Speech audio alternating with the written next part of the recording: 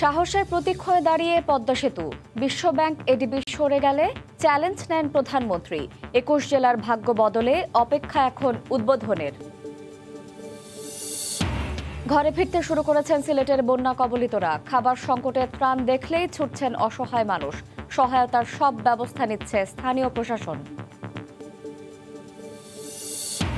আত্মগোপনে গিয়ে অপহরণের নাটক, পরিবারের কাছে মুক্তিপণ দাবি।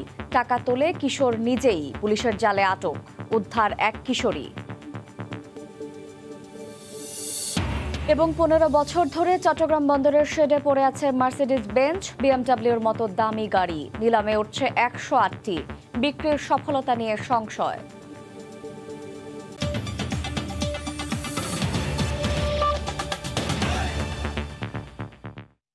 ভোরের সময়ের সঙ্গে আছি শায়লা রহমান ইমা। যুক্তরাষ্ট্রের টেক্সাসে প্রাইমারি স্কুলে ভয়াবহ বন্দুক হামলায় ১৪ শিক্ষার্থী সহ ১৫ জন নিহত হয়েছেন। তাদের মধ্যে একজন স্কুলের শিক্ষক। এ ঘটনায় পুলিশের গুলিতে মারা গেছেন হামলাকারী। তিনি এই স্কুলের সাবেক শিক্ষার্থী। ঘটনাস্থলে আসার আগে ১৮ বছর বয়সী ওই তরুণ হত্যা করে তার দাদিকেও। এদিকে গভীর শোক প্রকাশ করে মার্কিন প্রেসিডেন্ট জো বাইডেন নিহতদের স্মরণে ৩ দিন জাতীয় পতাকা অর্ধনমিত রাখার ঘোষণা দিয়েছেন। যুক্তরাষ্ট্র থেকে বিস্তারিত। এই ঘটনার পরপরই হতাহতের বিষয়টি নিশ্চিত করেছেন টেক্সাস গভর্নর গ্রেগ অ্যাবট। একই সঙ্গে প্রকাশ করা হয় হামলাকারীর নামও। ১৮ বছর বয়সী ওই বন্দুকধারীর নাম সালভাদোর রামোস বলে জানা গেছে। তিনি ওই স্কুলের সাবেক শিক্ষার্থী বলেও জানানো হয়। এদিকে ভয়াবহ এই হামলার কারণ ও উদ্দেশ্য সম্পর্কে এখনো কিছু জানা না গেলেও ঘটনার তদন্তে এরই মধ্যে মাঠে নেমেছে পুলিশ ও এফবিআই।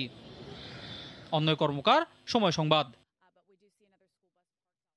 এ বিষয়ে বিস্তারিত জানাতে যুক্তরাষ্ট্র থেকে যুক্ত হচ্ছেন সহকর্মী হাসানুজ্জামান সাকি। সরাসরি যাচ্ছি তার কাছে।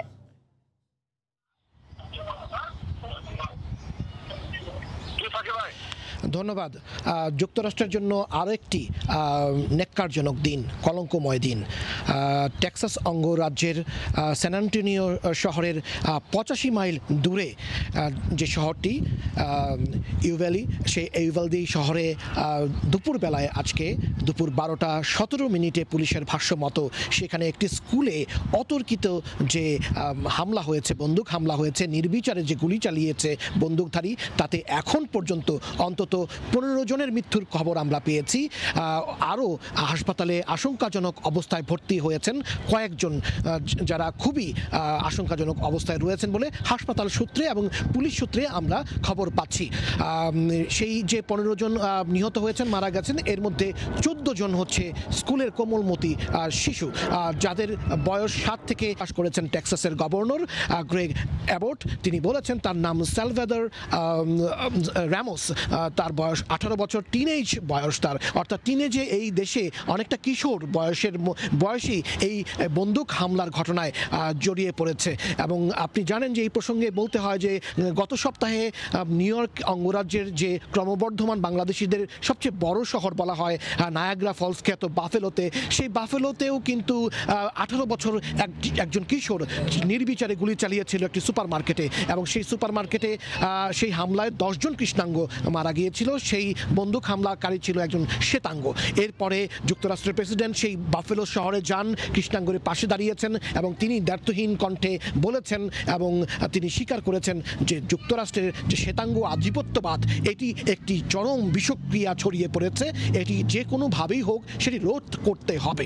এখন প্রেসিডেন্ট থেকে শুরু করে এখানকার যারা হাই অফিসিয়াল আছেন, আমি দুঃখিত, রাজনীতিবিদ যারা আছেন, তারা কিন্তু এটিকে রোধ করার জন্য নানান রকম চেষ্টা করছেন, কিন্তু তারপরেও যুক্তরাষ্ট্রে বন্দুক হামলার ঘটনা থামছে না। তার ধারাবাহিকতাই আজকে টেক্সাসের স্যান অ্যান্টোনিও শহরে, যে শহরটি মেক্সিকোর সীমান্তবর্তী শহর এবং তার ঠিক ৬০ মাইল অর্থাৎ প্রায় ১০০ কিলোমিটার দূরেই হচ্ছে মেক্সিকো সীমান্ত। সেই সীমান্তরে সে এই স্কুলে এসে নির্বিচারে ছাত্রছাত্রীদের উপরে গুলি চালিয়েছে এবং সেখানে ১৪ জন মারা গেছেন শিক্ষার্থী এবং একজন শিক্ষক এই ঘটনায় মারা গেছেন। হাসপাতালে আমি আগেই বলেছি যে আশঙ্কাজনক অবস্থায় রয়েছেন আরও কয়েকজন। আমরা এই ঘটনার পরে স্বাভাবিকভাবেই যুক্তরাষ্ট্রের যে কয়েকটি অঙ্গরাজ্য অঙ্গরাজ্যে বাংলাদেশিরা একটু বেশি বসবাস করেন, তার মধ্যে টেক্সাস অঙ্গরাজ্য একটি।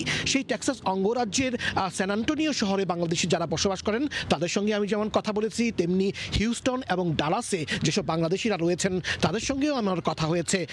বাংলাদেশ অ্যাসোসিয়েশন অফ হিউস্টন, সেখানে কথা হয়েছে, ডালাসের বাংলাদেশি সংগঠনগুলোর সঙ্গে কথা হয়েছে। তারা এই ঘটনায় আতঙ্কিত এবং সেই ঘটনায় ক্ষোভ প্রকাশ করছেন এবং পাশাপাশি তারা আমাদেরকে যেটি জানিয়েছেন, আমার জানার ব্যাপার একটি আগ্রহ ছিল যে বাংলাদেশিরা এই ঘটনায়, এই হতাহতের ঘটনায় বাংলাদেশিরা কেউ রয়েছেন কিনা, তারা কিছু জানেন কিনা। তো এখন পর্যন্ত আমাদের কাছে যে তথ্য, তাতে করে এই যে 15 জনের যে হতাহত হওয়ার ঘটনা, তাতে করে কোনো বাংলাদেশি এখানে এখন পর্যন্ত আছেন এমন কোনো তথ্য কিন্তু আমরা পাইনি।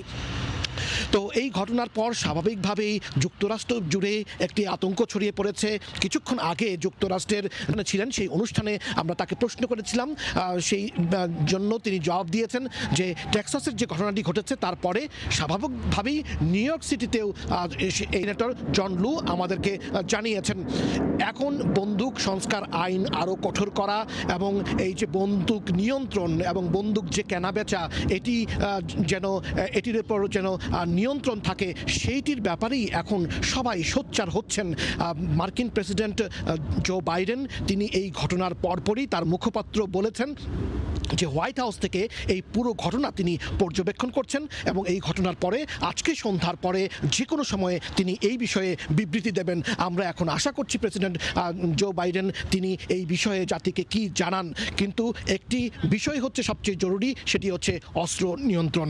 এবং আমি দুঃখিত, এই অস্ত্র নিয়ন্ত্রণ করা গেলেই শুধুমাত্র এই রকম বন্দুক হামলার ঘটনা ঘটবে। শেষে একটি পরিসংখ্যান দিয়ে শেষ করতে চাই। সিএনএনের তথ্য মতে একটি বন্দুক হামলার ঘটনায় 4 কিংবা ততোধিক ব্যক্তি নিহত হয়েছেন এমন ঘটনা এই বছরের মধ্যেই ঘটেছে প্রায় 200টি।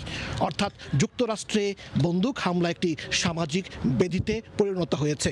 এই সামাজিক ব্যাধি কিভাবে শেষ হবে, রোধ করা যাবে, এটি এখন সবার চিন্তা।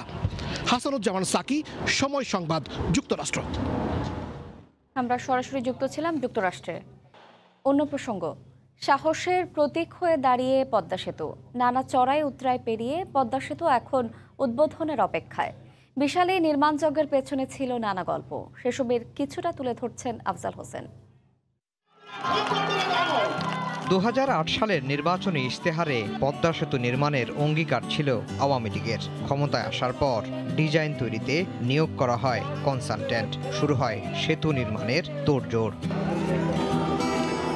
দুর্নীতির কল্পিত অভিযোগ তুলে বিশ্বব্যাংক, এডিবি, জাইকা অর্থায়ন থেকে সরে গেলে চ্যালেঞ্জ হিসেবে নিজস্ব অর্থায়নে সেতু নির্মাণের ঘোষণা দেন প্রধানমন্ত্রী। এরপর আর পেছনে ফিরে তাকাতে হয়নি। কংক্রিট ও স্টিল দিয়ে পদ্মা সেতুর কাজ শুরু হয় 2014 সালের 7 ডিসেম্বর। শুষ্ক মৌসুমে কাজে গতি আসলেও বর্ষার তীব্র স্রোতের কারণে কখনো কখনো বন্ধ করতে হয় নির্মাণ কাজ। এর মধ্যে 22টি পিলারের নকশা জটিলতা চ্যালেঞ্জ হিসেবে দেখা দেয়। প্রকৌশলী ও বিশেষজ্ঞদের মিলিত প্রচেষ্টায় স্ক্রিন গ্রাউটিং করে আবার শুরু হয় পিলার বসানোর কাজ। অক্টোবর 2017 সালে মূল সেতুর নির্মাণ কাজ শুরু হওয়ার 1.5 বছরেরও বেশি সময় পর 2020 সালের 27 নভেম্বর শেষ হয় 42টি পিলার নির্মাণের কাজ। খরস্রোতা পদ্মার বুকে 4 লেনের 72 ফুট প্রস্থের 6.15 কিলোমিটারের সেতু নির্মাণের পথটা সহজ ছিল না। সেতু প্রকল্পের 2 প্রান্তে নদী শাসন করতে হয় 12 কিলোমিটার এলাকা জুড়ে। নদী শাসনে এমন বিশাল কর্মযজ্ঞ এর আগে বিশ্বের আর কোনো সেতুতে দেখা যায়নি। এছাড়া পাইলিংয়ের গভীরতা এবং সেতুকে ভূমিকম্প নিরোধক করতে 10,000 টন ফ্রিকশন পেন্ডুলাম বিয়ারিংয়ের ব্যবহারও রেকর্ড করে বিশ্বে। 30 সেপ্টেম্বর 2017 সালে দীর্ঘ প্রতীক্ষার পর পদ্মা সেতুতে বসে প্রথম স্প্যান। শরীয়তপুরের জাজিরা প্রান্তে 37 ও 38 নম্বর পিলারের উপর ভাসমান ক্রেনের সাহায্যে এই স্প্যান বসানো হয়। 2020 সালের 10 ডিসেম্বর 41তম স্প্যান বসানোর মধ্য দিয়ে দৃশ্যমান হয় 6.15 কিলোমিটারের পুরো সেতু। পদ্মা সেতু ঢাকার সঙ্গে সংযোগ করবে দেশের দক্ষিণাঞ্চলের 21টি জেলাকে। আফজাল হোসেন, সময় সংবাদ, ঢাকা। একটু পেছনে ফেলে দেখা যায় এই সেতু ঘিরে ছিল নানা ষড়যন্ত্র, ছিল দুর্নীতির কল্পিত অভিযোগ। আফজাল হোসেনের আরো একটি রিপোর্ট। পদ্মা সেতু আমাদের হবে না, আর সেই সেতুতে ওঠা জন্য একটা যদি জোড়াতালি দিয়ে বানায়, সেই সেতুতে কেউ উঠতে যাবেন না। 2018 সালের 2 জানুয়ারি ছাত্রদলের এক আলোচনায় এই মন্তব্যটি করেন বিএনপি চেয়ারপারসন বেগম খালেদা জিয়া। এরপর একের পর এক পদ্মা সেতু বিরোধী মন্তব্য আসতে থাকে বিএনপি নেতাদের পক্ষ থেকে। পদ্মা সেতু কি হচ্ছে না, এই সরকার পদ্মা সেতুটাও করতে পারলো না। রাজনৈতিক বিরোধিতার সুরে তাল মিলিয়ে কান নিয়ে গেছে চিলে, এমন রব তোলেন কয়েকজন সুজন সম্পাদক বদুল আলম মজুমদার দাবি করেছিলেন লাগামহীন দুর্নীতির বড় উদাহরণ পদ্মা সেতু। সরকার সেতু প্রকল্পে দুর্নীতির অভিযোগ অস্বীকার করায় দুঃখ পান ডক্টর দেবপ্রিয় ভট্টাচার্য। দুদকের তদন্ত করার ক্ষমতা নিয়ে প্রশ্ন তোলেন টিআইবির ইফতেখারুজ্জামান। পদ্মা সেতু বিরোধী নানা মহলের সমালোচনায় বিদ্ধ হতে হয় প্রধানমন্ত্রীর অর্থ উপদেষ্টা ডক্টর মশিউর রহমানকে। আপনাদের কাছে সহানুভূতি চাই যে আমাকে একটু মৃত্যুর হাত থেকে রক্ষা করে। শেষমেশ বাধ্যতামূলক ছুটিতে যেতে হয় প্রধানমন্ত্রীর অর্থ উপদেষ্টাকে। 1.5 মাস জেল খাটেন সেতু সচিব। 2012 সালের 5 জানুয়ারি পদত্যাগ করতে হয় তখনকার যোগাযোগ মন্ত্রী আবুল হোসেনকে। দফায় দফায় তাদের হাজিরা দিতে হয় দুদকে। কোনোভাবে কোনো কাজে কোনো অস্বচ্ছতার সাথে সৈয়দ আবুল হোসেন প্রাক্তন যোগাযোগ মন্ত্রী জড়িত নয়। একটু পেছনে ফেরা যাক। সেতুর অর্থায়নে শুরুতে এডিবি, এরপর যোগ দেয় বিশ্বব্যাংক। উন্নয়ন সংস্থাগুলো যোগ দিতে থাকে অর্থায়নে। এরপর কথিত দুর্নীতির অভিযোগ তুলে অর্থায়ন থেকে সরে যেতে থাকে সংস্থাগুলো। তাদের একটার পর একটা আবদার রক্ষার চেষ্টা করেও বিশ্বব্যাংকে ফেরানো যায়নি পদ্মায়। পরে জানা যায় বয়সসীমা পার হয়ে যাওয়ায় গ্রামীণ ব্যাংকের ব্যবস্থাপনা পরিচালকের পদ থেকে ডক্টর ইউনুসকে সরিয়ে দেয় অর্থায়ন থেকে সরে যায় বিশ্বব্যাংক। বিশ্বব্যাংক যখন এই পরামর্শ নিয়োগের বিষয় হলো, একটা কোম্পানির জন্য তারা বারবার চাপ দিচ্ছিল বাংলাদেশ সরকারকে এবং মন্ত্রীকে যে ওই কোম্পানিকে যেন পরামর্শ নিয়োগ দেওয়া হয়। এখন যদি আমি প্রশ্ন করি যে বিশ্বব্যাংক তাহলে কত % টাকা খেয়ে ওই কোম্পানির জন্য তদবির করেছে? কল্পিত সব অভিযোগ মিথ্যা প্রমাণ হতে সময় লাগেনি বেশি দিন। 2017 সালের 10 ফেব্রুয়ারি রায় দেন কানাডার আদালত। রায়ে বলা হয় পদ্মা সেতুতে দুর্নীতির অভিযোগ গাল গল্প ছাড়া কিছুই নয়। দেশি বিদেশি ষড়যন্ত্রে যে ক্ষতের জন্ম দেয়, শেষ পর্যন্ত নিজস্ব অর্থায়নে পদ্মার মূল সেতুর কাজ শেষ হওয়ায় তা দেশের সক্ষমতা আর শৌর্যের প্রমাণ হয়ে এখন দাঁড়িয়ে পদ্মার বুকে। আফজাল হোসেন, সময় সংবাদ, ঢাকা। যারা বিরোধিতা করেছেন তারা পদ্মা সেতুতে ওঠার আগে যেন জাতির কাছে ক্ষমা চান, এমন মন্তব্য করেছেন তথ্যমন্ত্রী হাসান মাহমুদ। মঙ্গলবার বিকেলে রাজধানীর মিন্টো রোডে তার সরকারি বাসভবনে সংবাদ সম্মেলনে তিনি একথা বলেন। জনগণ এখন প্রশ্ন করছে যারা এই কথাগুলো বলেছিল তাদের আসলে ক্ষমা চাওয়ার আগে পদ্মা সেতুতে ওঠার অধিকার আছে কিনা। আমিও ব্যক্তিগতভাবে মনে করি তাদের যদি লজ্জা থাকে পদ্মা সেতু ব্যবহার করার আগে তাদের যে অপপ্রচার, মিথ্যা ভাষণ এবং দেশ বিরোধী তৎপরতা অপতৎপরতা যাতে পদ্মা সেতু না হয় সেগুলোর জন্য তাদের আগে ক্ষমা চাওয়া উচিত। সিলেটের নদ নদীর পানি নামার সঙ্গে সঙ্গে বন্যা কবলিত এলাকার মানুষ ঘরে ফিরতে শুরু করেছেন, কিন্তু বাড়িঘর বিধ্বস্তের পাশাপাশি খাবার সংকটে তারা বিপাকে পড়েছেন। প্রশাসন বলছে ঘর মেরামতের ব্যবস্থা নেওয়া হবে। দিগেন সিংহের ক্যামেরায় গোয়াইনঘাটের বানভাসী মানুষের আকুতি তুলে ধরছেন ইকরামুল কবির। আমার বাড়িটা পুরা বাড়িটা পানি ঢুকিয়া বন্যার পানি, এখন পানি সরে গেছে, বাড়িটা কাইত হয়ে গেছে, মানে পড়ার ডর। তো আমরা বাড়ি থেকে সরে অন্য বাড়ির গিয়া আশ্রয় লইছি। নন্দীরগাঁও ইউনিয়ন পরিষদের সদস্য ফাতেমা বেগমের বাড়ি ধসে পড়েছে, যে কোনো সময় বড় ধরনের দুর্ঘটনা ঘটতে পারে। এই অবস্থায় তিনি সরকারি সহযোগিতা কামনা করেছেন। টানা 10 দিন সিলেটের 13 উপজেলার মধ্যে গোয়াইনঘাট সহ 5 উপজেলার 90% ঘরবাড়ি, পথঘাট পানিতে ডুবেছিল। এতে অধিকাংশ কাঁচা ঘরবাড়ি নষ্ট হয়ে যায়। তার উপর নেই ঘরে খাবার। ত্রাণ বিতরণের খবর পেলেই ছুটছে নারী পুরুষ শিশুরা। এখন আনলে খাবার এখন গোর দড়িতে ভাঙিয়ে গেছে কি নিচে গোর দর ভাঙিয়া নিচে চাউল পাইছি আরো পাইতাম মাশাআল্লাহর কাছে চাল পেয়ে খুশি হয়েছি। বন্যার পানির সাথে যখন ঢেউ ছিল ঢেউগুলো তার মাটি নিয়ে গোরগুলা ফেলাই দিছে। উপজেলা চেয়ারম্যান জানালেন ক্ষতিগ্রস্তদের তালিকা তৈরি করা হচ্ছে। আর উপজেলা নির্বাহী কর্মকর্তা বললেন তালিকার পর সবাইকে সহায়তা দেওয়া হবে। আমাদের চেয়ারম্যান সাহেবদের কাছ থেকে আমরা একটা ক্ষয়ক্ষতির একটা আইডিয়া নিয়েছি বা একটা তালিকা নিয়েছি। সেই অনুযায়ী আমরা ডিপার্টমেন্টের কাছ থেকে এগুলা এলজিডি রাস্তাঘাটের বিষয়ে আমরা এলজিডিতে জানাবো। ক্ষতির পরিমাণটা নিরূপণ করতে পারলে আমরা তখন সেই অনুযায়ী যার যার প্রয়োজন অনুযায়ী আমরা তখন আইনগতভাবে বা আমাদের যে প্রয়োজনীয় ব্যবস্থা সেটা আমরা গ্রহণ করব। বন্যায় গোয়াইনঘাট উপজেলার 12 ইউনিয়নের 268টি গ্রাম পানিতে তলিয়েছিল। ইকরামুল কবির, সময় সংবাদ, সিলেট।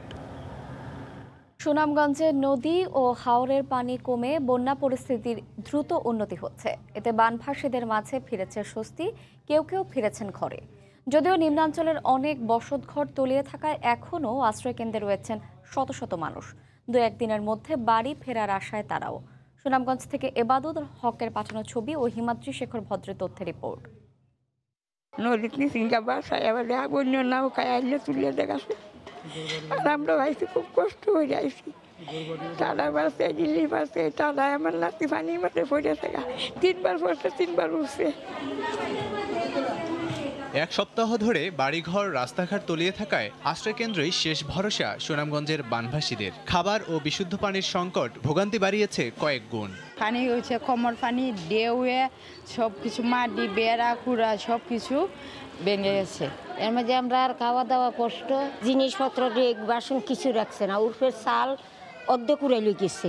নদ নদীর পানি কমায় পরিস্থিতি উন্নতি হতে শুরু করায় স্বস্তি ফিরেছে জনমনে। অনেকে ফিরতে শুরু করেছেন আপন ঠিকানায়। বানের জলে বিধ্বস্ত ঘর মেরামতের চেষ্টায় তারা। আজকে এসে আইয়া ঘর দর ঠিক করার ব্যবস্থা করতেছে। ছেলে মেয়েদের আমরা পড়াইতাম পারি না, স্কুলও দিতাম পারি না, লেখাপড়া নাই, সবটা বন্ধ। টানা বন্যায় ফসলেও ব্যাপক ক্ষতি হয়েছে। ভেজা ধান কোনো রকমে শুকিয়ে সংগ্রহে ব্যস্ত কিছু পরিবার। রাস্তার মধ্যে শুকাইতেছি, বালু উঠতেছে, পাথর উঠতেছে, এগুলো তো খাওয়া সম্ভবই হবে না। এখন আমাদের কৃষক মানুষ, আমাদের তো অবস্থা খুবই খারাপ। এদিকে বন্যায় সুনামগঞ্জের প্রায় 1100 পুকুরের মাছ ভেসে গেছে। বানের স্রোতে 4টি সেতু ও 300 কিলোমিটারের সড়ক ডুবে 150 কোটি টাকার ক্ষতি হয়েছে। সময় সংবাদ, সুনামগঞ্জ।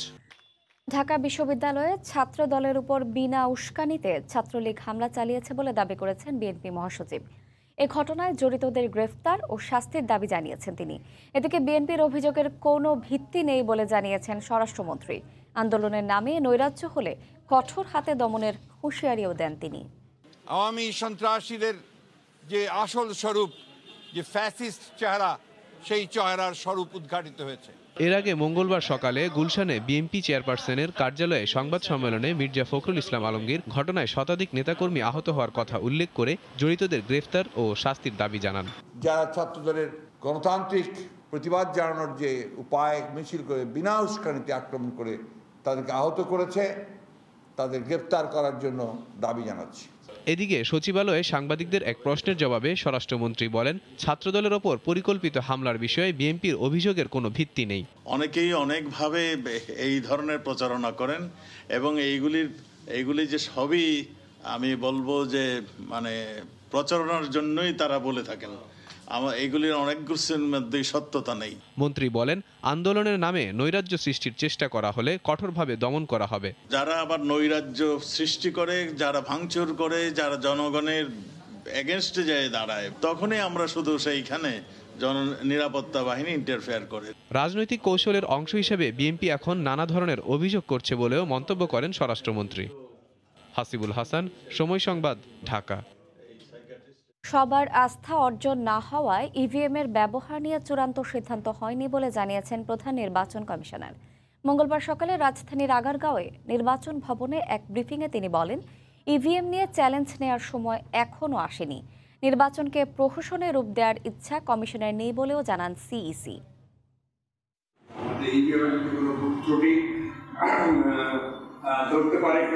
দেখাতে পারে 10 মিলিয়ন ডলার দেওয়া হবে। ইভিএম এর ভুল ধরতে পারলে $10 মিলিয়ন পুরস্কার। মাদারীপুরে একজন নির্বাচন কমিশনারের এমন বক্তব্য নিয়ে নানা মহলে কথার খোরাক জোগায়। এমন অবস্থায় বিষয়টির ব্যাখ্যা দিতে মঙ্গলবার সাংবাদিকদের মুখোমুখি সিইসি। দাবি করেন এমন কথা কমিশনার বললেও তা কমিশনের কথা নয়। একটা ঘোষণা $10 মিলিয়ন দেওয়া হবে যদি ইভিএম এর সামান্যতম ত্রুটি পাওয়া যায়। উনি কিন্তু আসলে সেইভাবে মোটেই বলেননি। ইভিএম নিয়ে কোনো রকম সিদ্ধান্তে উপনীত হয়নি। আরও মিটিং হবে, পাবলিকলি ওপেনলি হবে। এ সময় বিএনপি সহ এ বিষয়ে সকল সমালোচকদেরও জবাব দেন প্রধান নির্বাচন কমিশনার। একজন সম্ভবত বিএনপির বড় নেতা, এই লোকটি উন্মাদ হয়েছে, উন্মাদকে এই মুহূর্তে পাগলাগারদে পাঠিয়ে দেওয়া উচিত। তো এটাকে আমি দোষণীয় মনে করি না। উনি বিশ্বাস করেছেন যে সিইসি উন্মাদ হয়ে গেছেন, তাকে এক্ষুনি পাগলাগারদে পাঠানো উচিত। এবং উনি যদি এই দায়িত্বটা নিয়ে আমাকে পাঠান, আমি কিন্তু মোটেই কষ্ট পাবে না। আসছে নির্বাচন প্রশ্নবিদ্ধ করার কোনো উদ্দেশ্য এই কমিশনের নেই বলেও সাফ জানিয়ে দেন সিইসি। নির্বাচনকে প্রহসনে রূপান্তরিত করার কোনো ইচ্ছা আমাদের নেই। একটি অংশগ্রহণমূলক জাতীয় নির্বাচনের বিষয়েও আশাবাদ জানান প্রধান নির্বাচন কমিশনার। সুন্দর নির্বাচন হোক, অংশগ্রহণমূলক নির্বাচন হোক। রাশেদ লিমন, সময় সংবাদ, ঢাকা। পেছালো হজ ফ্লাইটের তারিখ। 31 মে নয়, আগামী 5 জুন শুরু হচ্ছে হজ যাত্রা। হাজিদের ইমিগ্রেশন ঢাকায় করার প্রস্তুতি নিতে বাড়তি সময় লাগছে বলে জানিয়েছে ধর্ম মন্ত্রণালয়। এদিকে নতুন তারিখ অনুসারে হজ ফ্লাইট পরিচালনায় সরকার পুরোপুরি প্রস্তুত বলে জানিয়েছেন ধর্ম ও বিমান প্রতিমন্ত্রী। তবে এরপরও সঠিক সময়ে হজ ফ্লাইট শুরু করা নিয়ে সংশয় হজ agency association of Bangladesh hub. হজে যাওয়ার আগেই হজযাত্রীদের প্রাক নিবন্ধন, এজেন্সি সমন্বয়ে সৌদি আরবে বাড়ি ভাড়া, পরিবহন ও খাবারের ব্যবস্থা করতে হয়। এরপর ভিসা প্রক্রিয়া শেষে শুরু হয় হজযাত্রা। কথা ছিল আগামী 31 মে শুরু হবে হজযাত্রা। সৌদি আরবের সম্মতি নিয়েই ইতোমধ্যে এ বিষয়ে বাংলাদেশের পক্ষ থেকে সব ধরনের প্রস্তুতি নেওয়া হয়েছে দাবি করা হলেও শেষ পর্যন্ত সৌদি কর্তৃপক্ষের সায়না মেলায় পেছালো তা। সোমবার বিমান পরিবহন ও পর্যটন মন্ত্রণালয়ে পাঠানো ধর্ম মন্ত্রণালয়ের এক চিঠিতে বলা হয় 31 মের পরিবর্তে আগামী 5 জুন থেকে শুরু হচ্ছে হজ ফ্লাইট। সৌদি কর্তৃপক্ষ হাজিদের ইমিগ্রেশন ঢাকায় করার প্রস্তুতি নিতে অতিরিক্ত সময় লাগায় ফ্লাইটের সময়সূচিতে আনতে হচ্ছে পরিবর্তন। বিকেলে সচিবালয়ে ব্রিফিংয়ে ধর্ম প্রতিমন্ত্রী জানান ফ্লাইট শিডিউলে কোনো বিপর্যয় ঘটবে না। প্রি অ্যারাইভাল ইমিগ্রেশন কার্যক্রমে প্রয়োজনীয় যন্ত্রপাতি ইনস্টলে দেরি হওয়ার কারণেই প্রথম হজ ফ্লাইট পরিচালনার তারিখ পিছিয়েছে বলেও জানান প্রতিমন্ত্রী। যেহেতু আমাদের 31 মেতে স্লটটা ছিল, সেই জায়গায় ফ্লাইট শিডিউল যেটা আমরা পেয়েছি সেটাতে গত একটা করে স্লট হয়তো পিছিয়ে যাবে। এই অসুবিধা হওয়ার কোনো সম্ভাবনা আছে বলে আমি মনে করি না। এদিকে হজ ফ্লাইট পেছানো হলেও এখনও জটিলতা রয়েছে জানিয়ে হাবের সভাপতি বলেছেন নির্ধারিত সময়ের মধ্যে সকল প্রক্রিয়া শেষ করা কঠিন হবে। এখনো পর্যন্ত আমরা জানি না ভিসা ফি কত, মুআল্লিম ফি কত। তো এই বিষয়গুলি পরিষ্কার হওয়ার আগ পর্যন্ত কোনোভাবেই ভিসা তো পরে, তার আগে যে কার্যক্রমগুলি সেগুলি করা যাবে না। একটা চ্যালেঞ্জিং জায়গায় আমরা আছি। এর আগে বেসামরিক বিমান পরিবহন ও পর্যটন প্রতিমন্ত্রী জানান হজ ফ্লাইট পরিচালনার নতুন তারিখ ঘোষণা দেওয়া হলেও এখনও তা নির্ভর করছে সৌদি কর্তৃপক্ষের উপর। আমাদের পক্ষ থেকে আমাদের প্রস্তুতি সম্পন্ন আছে। প্রসূন আশিস, সময় সংবাদ, ঢাকা। ভোরের সময় আরও থাকছে প্রতিকূল আবহাওয়ায় আশানুরূপ ফলন হয়নি রংপুরের হাড়িভাঙা আমের। জুলাইয়ে আসবে বাজারে, রপ্তানির উদ্যোগ নিয়েছে কৃষি বিভাগ। এ যেন সিনেমার গল্প। 15 বছর বয়সী এক কিশোর নামাজের কথা বলে বের হয় বাড়ি থেকে। হঠাৎ বাবার মোবাইলে আসে খুদে বার্তা, অপহরণ করা হয়েছে তার ছেলেকে। দাবি করা হয় 7 লাখ টাকা মুক্তিপণ, নইলে মিলবে ছেলের লাশ। কিছুক্ষণ পর পর আসতে থাকে এমন খুদে বার্তা। উদ্বেগ উৎকণ্ঠায় নিমজ্জিত বাবা মা ছুটে যান পুলিশের কাছে। উদ্ধার হয় কিশোর, তবে ধরা পড়েনি অপহরণকারী। কারণ এই অপহরণ নাটকের রচয়িতা কিশোর নিজেই। বুলবুল রেজা রিপোর্টে বিস্তারিত। গেল শুক্রবার জুমার নামাজের কথা বলে রাজধানীর ভাটারার বাসা থেকে বের হয় এই কিশোর। বাসার সামনেই তাদের ফার্নিচারের কারখানা। কিছুক্ষণ বসে থাকে সেখানে, পরে তাকে চলে যেতে দেখা যায়। নামাজ শেষ হওয়ার পর আর বাসায় ফেরেনি সে। হঠাৎ তার বাবার মোবাইলে একটি খুদে বার্তা আসে। বলা হয় তার ছেলেকে অপহরণ করা হয়েছে। 7 লাখ টাকা মুক্তিপণ দাবি করে অপহরণকারী। টাকা না পেলে হুমকি দেয়া হয় ছেলেকে মেরে ফেলার। একই রকম খুদে বার্তা আসে তার মামার মোবাইলেও। তবে সবগুলো মেসেজ আসে কিশোরের মোবাইল থেকেই। পাঠানো হয় নির্যাতনের ছবিও। কোনো উপায় না দেখে বাবা ছুটে যান থানায়। প্রথমে সাধারণ ডায়েরি, পরে অপহরণ মামলা করা হয়। তথ্য প্রযুক্তির সহায়তায় গোয়েন্দারা শনাক্ত করতে সক্ষম হয় অপহরণকারীর অবস্থান। এরই মধ্যে ওই কিশোরের বাবা অপহরণকারীকে 20,000 টাকা পাঠান। বিকাশের দোকান থেকে সেই টাকা তুলতে দেখা যায় তাকে। গোয়েন্দা পুলিশ অভিযানে গিয়ে দেখতে পান অপহরণকারী আর কেউ নন, খোদ ওই কিশোর নিজেই। তার পাশাপাশি উদ্ধার করা হয় এক কিশোরীকেও। সপ্তম শ্রেণী পড়ুয়া কিশোর জানায় বাবা মায়ের সঙ্গে রাগ করে অপহরণ নাটক সাজায় সে। বাসা থেকে বের হয়ে গাজীপুরে চলে যায় প্রেমিকার বাড়িতে। বাবাকে বলছিলাম মেসেজ দিয়ে যে তোর ছেলেকে করে ফেলবো কিডন্যাপার সেজে, এখন তুই আমাকে টাকা দিতে হবে। কিশোরীর দাবি অপহরণ নাটক সম্পর্কে জানতো না সে। ও যে এরকম অপহরণ করবো এগুলো আমরা কিচ্ছু জানতাম না। পুলিশ বলছে বয়সন্ধি অতিক্রম করা কিশোর নানা রকম গেমসে আসক্ত ছিল। অল্প বয়সে এই জিএফ কালচারের কারণে তারা অপহরণ নাটক সাজিয়ে নিজের বাবার কাছেই চাঁদাবাজি করবে এবং অপহরণের মতো একটা ভয়ঙ্কর ধারাতে মামলা রুজু হবে, এটা খুব কষ্টকর। গ্যাজেট গিয়ার ব্যবহার করে সে কোন দিকে যাচ্ছে এটি যদি ঠিক মতো মনিটরিং করা না হয় তাহলে হয়তো সামনের দিনগুলিতে আমাদের জন্য একটা অশনি সংকেত বহন করবে। ছেলের এমন কাণ্ডে বিব্রত বাবা মা। আমার সন্তান দিয়েই কিন্তু আমরা আশা করি, কারণ আমাদের তো ভবিষ্যৎ আর কিছু না।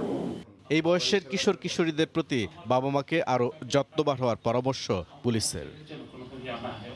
বুলবুল রেজা, সময় সংবাদ, ঢাকা। ড্রামের মুখ খুলতেই পাওয়া গেল মানুষের বিচ্ছিন্ন পা। রাজধানীর যাত্রাবাড়িতে কেমিক্যালে ঝলসানো অজ্ঞাত পরিচয়ের একজনের মরদেহ উদ্ধার করা হয়েছে। ঘটনার তদন্ত শুরুর পাশাপাশি হত্যাকারীদের খুঁজছে পুলিশ। ভোরে রাজধানীর যাত্রাবাড়ি থানার মেধাবাড়ি এলাকার ব্যস্ততম এই রাস্তার পাশে নীল রঙের প্লাস্টিকের ড্রাম দেখে সন্দেহ হয় পথচারীদের। 999-এর মাধ্যমে খবর দেয় যাত্রাবাড়ি থানায়। পুলিশ গিয়ে ড্রাম খুলতেই চোখ ছানাবড়া। আয়সা দিকে দোকানের সামনে অনেক লোকজন এই রাস্তায়, এই জায়গায় ড্রামের ভিতরে কারে কাটটা রাখা হয়েছে। আসলে অবস্থা খুব ভয়াবহ ছিল, যখন ড্রাম মাথাটা নিচের দিকে দেওয়া ছিল আর ঠ্যাং দিয়ে উপরের দিকে দেওয়া ছিল কিন্তু কাটা। ড্রাম খুলে পুলিশ দেখতে পায় একটি বিচ্ছিন্ন পা। ভোর 6টার দিকে 999-এর ফোন পাই। এই 999-এর ফোন পেয়ে আমরা ওইখানে যাই। মূলত লাশটাকে আমরা দেখতে পাই যে একটা নীল রঙের ড্রাম, ওই ড্রামের ভিতরে রাখা, মাথা নিচে এবং পা উপরে। পরবর্তীতে ক্রাইম সিনের যখন ওই টিমটা আসে দেন আমরা তখন সবার সামনে এটা বের করি এবং আমরা দেখতে পাই যে পুরাটাই ঝলসানো। পুলিশ জানায় দুষ্কৃতিকারীরা হত্যার পর লাশ গুমের জন্য ড্রামে ভরে ফেলে যায়, আর পরিচয় যেন শনাক্ত করা না যায় সেজন্য কোনো দাহ্য পদার্থ দিয়ে ঝলসে দেওয়া হয়েছে শরীরের উপরের অংশ। আমরা ধারণা করতেছি যে এটা কেউ তাকে হত্যা করেছে, হত্যা করে লাশটা সে যাতে আলামত নষ্ট হয়ে যায়, কেউ যাতে চিনতে না পারে সেভাবে এটা তারা রেখে গেছে। কেউই কোনো তথ্য আমাদেরকে দিতে পারেনি। আসলে আমরা কাজ করছি, আমরা ওইখানে যে সিসি ক্যামেরাগুলো আছে সেগুলো নিয়ে কাজ করছি। লাশের পরিচয় ও ঘাতকদের শনাক্তে চেষ্টা চালাচ্ছে পুলিশ।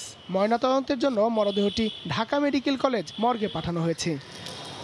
হায়দার আলী, সময় সংবাদ, ঢাকা। স্ত্রীর নামে এনজিও থেকে ঋণ নেন জুয়ায় আসক্ত স্বামী। প্রতিবেশীর সঙ্গে জমি নিয়ে বিরোধ। কিস্তি দেয়া থেকে মুক্তির পাশাপাশি প্রতিপক্ষকে ফাঁসাতে নরসিংদীতে স্ত্রী ও 2 সন্তানকে হত্যা করা হয়। গ্রেফতারের পর ঘাতক গিয়াসউদ্দিন শেখ হত্যার দায় স্বীকার করেছেন বলে জানিয়েছে পিবিআই। মাহমুদুল হাসান মাহফুজের ছবি ও আশিকুর রহমান পিয়ালের পাঠানো তথ্য নিয়ে রিপোর্ট। জুয়ায় আসক্ত স্বামী, মাসে কিস্তি দিতে হতো 22 থেকে 23,000 টাকা। প্রতিবেশী রেনু মিয়ার সঙ্গেও রয়েছে জমি নিয়ে বিরোধ। ঋণ গ্রহীতা মারা গেলে মাফ হয় টাকা, স্ত্রী সন্তান খুন হলে ফাঁসানো যাবে প্রতিবেশীকে। সব মিলিয়ে স্ত্রী ও 2 সন্তানকে হত্যার পরিকল্পনা করেন নরসিংদীর বেলাবোর বাবলা গ্রামের গিয়াসউদ্দিন শেখ। মঙ্গলবার সংবাদ সম্মেলনে এই তথ্য জানায় পিবিআই। তিনি চিন্তা করেছেন যে আমি আমার ওয়াইফকে মেরে ফেলবো এবং এটার দায়টা আমার শত্রুপক্ষ রেনু শেখের ঘাড়ে দিব, তার পরিবারকে ঘায়াল করব, পাশাপাশি আমি টাকা এই ঋণের বোঝা থেকে হয়তো আমি নিষ্কৃতি পেতে পারি। পিবিআই জানায় পরিকল্পনা অনুযায়ী 21শে মে ক্রিকেট খেলার ব্যাট দিয়ে পিটিয়ে ও চাকু দিয়ে কুপিয়ে স্ত্রী রহিমা এবং সন্তান রাব্বি শেখ ও রাকিবাকে হত্যা করেন গিয়াস। গ্রেফতারের পর জিজ্ঞাসাবাদে হত্যার দায় স্বীকার করেছে বলেও জানায় পিবিআই। সন্দিগ্ধ হিসেবে আমরা তাকেই শনাক্ত করি এবং তার সাথে আলাদাভাবে কথা বলার জন্য আমরা তাকে ডেকে নিয়ে আসি এবং তাকে যখন তার কথার যে বিভিন্ন অসঙ্গতি রয়েছে এবং তার লোকেশনগত বিষয়গুলো আমরা যখন তাকে স্মরণ করাই তখন সে ব্রেকডাউন করে এবং সে অকপটে সে বলে ফেলে যে সে নিজেই ঘটনাটা ঘটিয়েছে।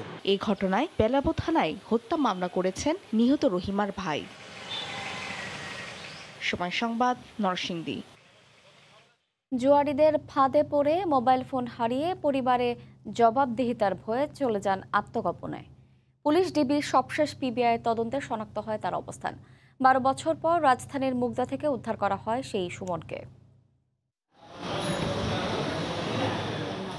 17 বছর বয়সে আত্মগোপনে চলে যায় সুমন। এখন বয়স 30। মাঝে কেটে গেছে দীর্ঘ 12টি বছর। কাজ করতেন মিরপুরের একটি প্যাকেজিং গার্মেন্টসে। 2010 সালের 31শে আগস্ট পল্লবীর বাসা থেকে কর্মস্থলে যাওয়ার পথে রাস্তার পাশে কয়েকজনকে তাস খেলতে দেখতে পান। জুয়ার আসরে যোগ দেন সুমনও। জুয়ায় 100 টাকা হেরে গেলে টাকা না থাকায় জুয়ারিরা তার একমাত্র সম্বল মোবাইল ফোনটি রেখে দেন। মোবাইল ফোনটি হারিয়ে পরিবারের জবাবদিহির ভয়ে এলাকা ছেড়ে পালিয়ে গুলিস্তান চলে যায় সে। ভাইয়া তো প্রাইভেট পড়াইতো ছাত্রদেরকে, তখন আমি ভাইয়ার স্টুডেন্ট সাইজে আমি আমার আব্বুকে একটা ফোন দিচ্ছিলাম পরিচয় গোপন করে। এদিকে পিকআপ চালক পিতা পুত্রকে হারিয়ে পল্লবী থানায় মামলা করলে মামলার তদন্তের দায়িত্ব আসে গোয়েন্দা পুলিশের কাছে। পুলিশ মোবাইল ফোনটি উদ্ধার করতে পারলেও সুমনের কোনো হদিস করতে পারেনি। এই সিম আমি বন্ধ করি না যে আমার ছেলের নাম্বারটা মুখস্থ আছে, যে কোনো সময় হয়তো ফোন দিতে পারে। 2019 সালে মামলাটির তদন্ত আসে পিবিআইয়ের কাছে। অবশেষে প্রায় 3 বছরের চেষ্টায় সফল হয় সংস্থাটি। সোমবার রাজধানীর মদিনাবাগ এলাকা থেকে তাকে উদ্ধার করা হয়। কোর্টে রিপোর্ট প্রেরণ করার 2 মাস পরে আমরা এই ভিকটিমের সন্ধান পাই এবং এই সন্ধান পাওয়ার সূত্র ধরে আমরা ভিকটিমকে উদ্ধার করে আদালত থেকে মামলাটি আবার পুনরায় তদন্তের জন্য আমরা নিয়ে আসি। গত 12 বছরে বিভিন্ন সময় বিভিন্ন পেশায় জড়িত সুমন বর্তমানে রিকশা চালায়। মায়মুনা হায়দার চৌধুরী, সময় সংবাদ, ঢাকা। নাটকীয়তার অবসান। অবশেষে কারাগারে যেতে হলো যুবলীগের বহিষ্কৃত নেতা ইসমাইল চৌধুরী সম্রাটকে। হাইকোর্টের নির্দেশে মঙ্গলবার দুপুরে ঢাকার বিশেষ জজ আদালত 6-এ আত্মসমর্পণ করেন তিনি। এদিন জামিন আবেদনের শুনানি না করে তাকে কারাগারে পাঠানোর নির্দেশ দেন বিচারিক আদালত। আইনি গ্যারাকলে আটকে গেল যুবলীগের বহিষ্কৃত নেতা ইসমাইল হোসেন চৌধুরী সম্রাটের জামিন। তাকে জামিন দেওয়ার ক্ষেত্রে আইন না মানায় উচ্চ আদালতের হস্তক্ষেপ করতে হয়। পুনরায় আবার আত্মসমর্পণ করতে বলা হয় সম্রাটকে। মঙ্গলবার সকাল 10:50 অ্যাম্বুলেন্সে করে আদালতে আসেন ইসমাইল হোসেন চৌধুরী সম্রাট। জামিন পাওয়ার আগ থেকেই বঙ্গবন্ধু শেখ মুজিব মেডিকেল বিশ্ববিদ্যালয়ের সিসিইউতে চিকিৎসা নিচ্ছেন তিনি। দুপুর 1টার দিকে আত্মসমর্পণ করেন সম্রাট। এই দিন আবারও অসুস্থতার কারণ দেখিয়ে তার জামিন আবেদন করা হয়। বিরোধিতা করেন দুদকের আইনজীবী। উভয় পক্ষের শুনানি শেষে সম্রাটকে কারাগারে পাঠানোর নির্দেশ দেন আদালত। 9 জুন সবশেষ মেডিকেল রিপোর্ট জমা দেওয়ার আদেশও দেওয়া হয়। জনাব ইসমাইল হোসেন চৌধুরী সম্রাট আজকে আত্মসমর্পণ করেছেন এবং তিনি আজকে জামিনের আবেদন করেছেন।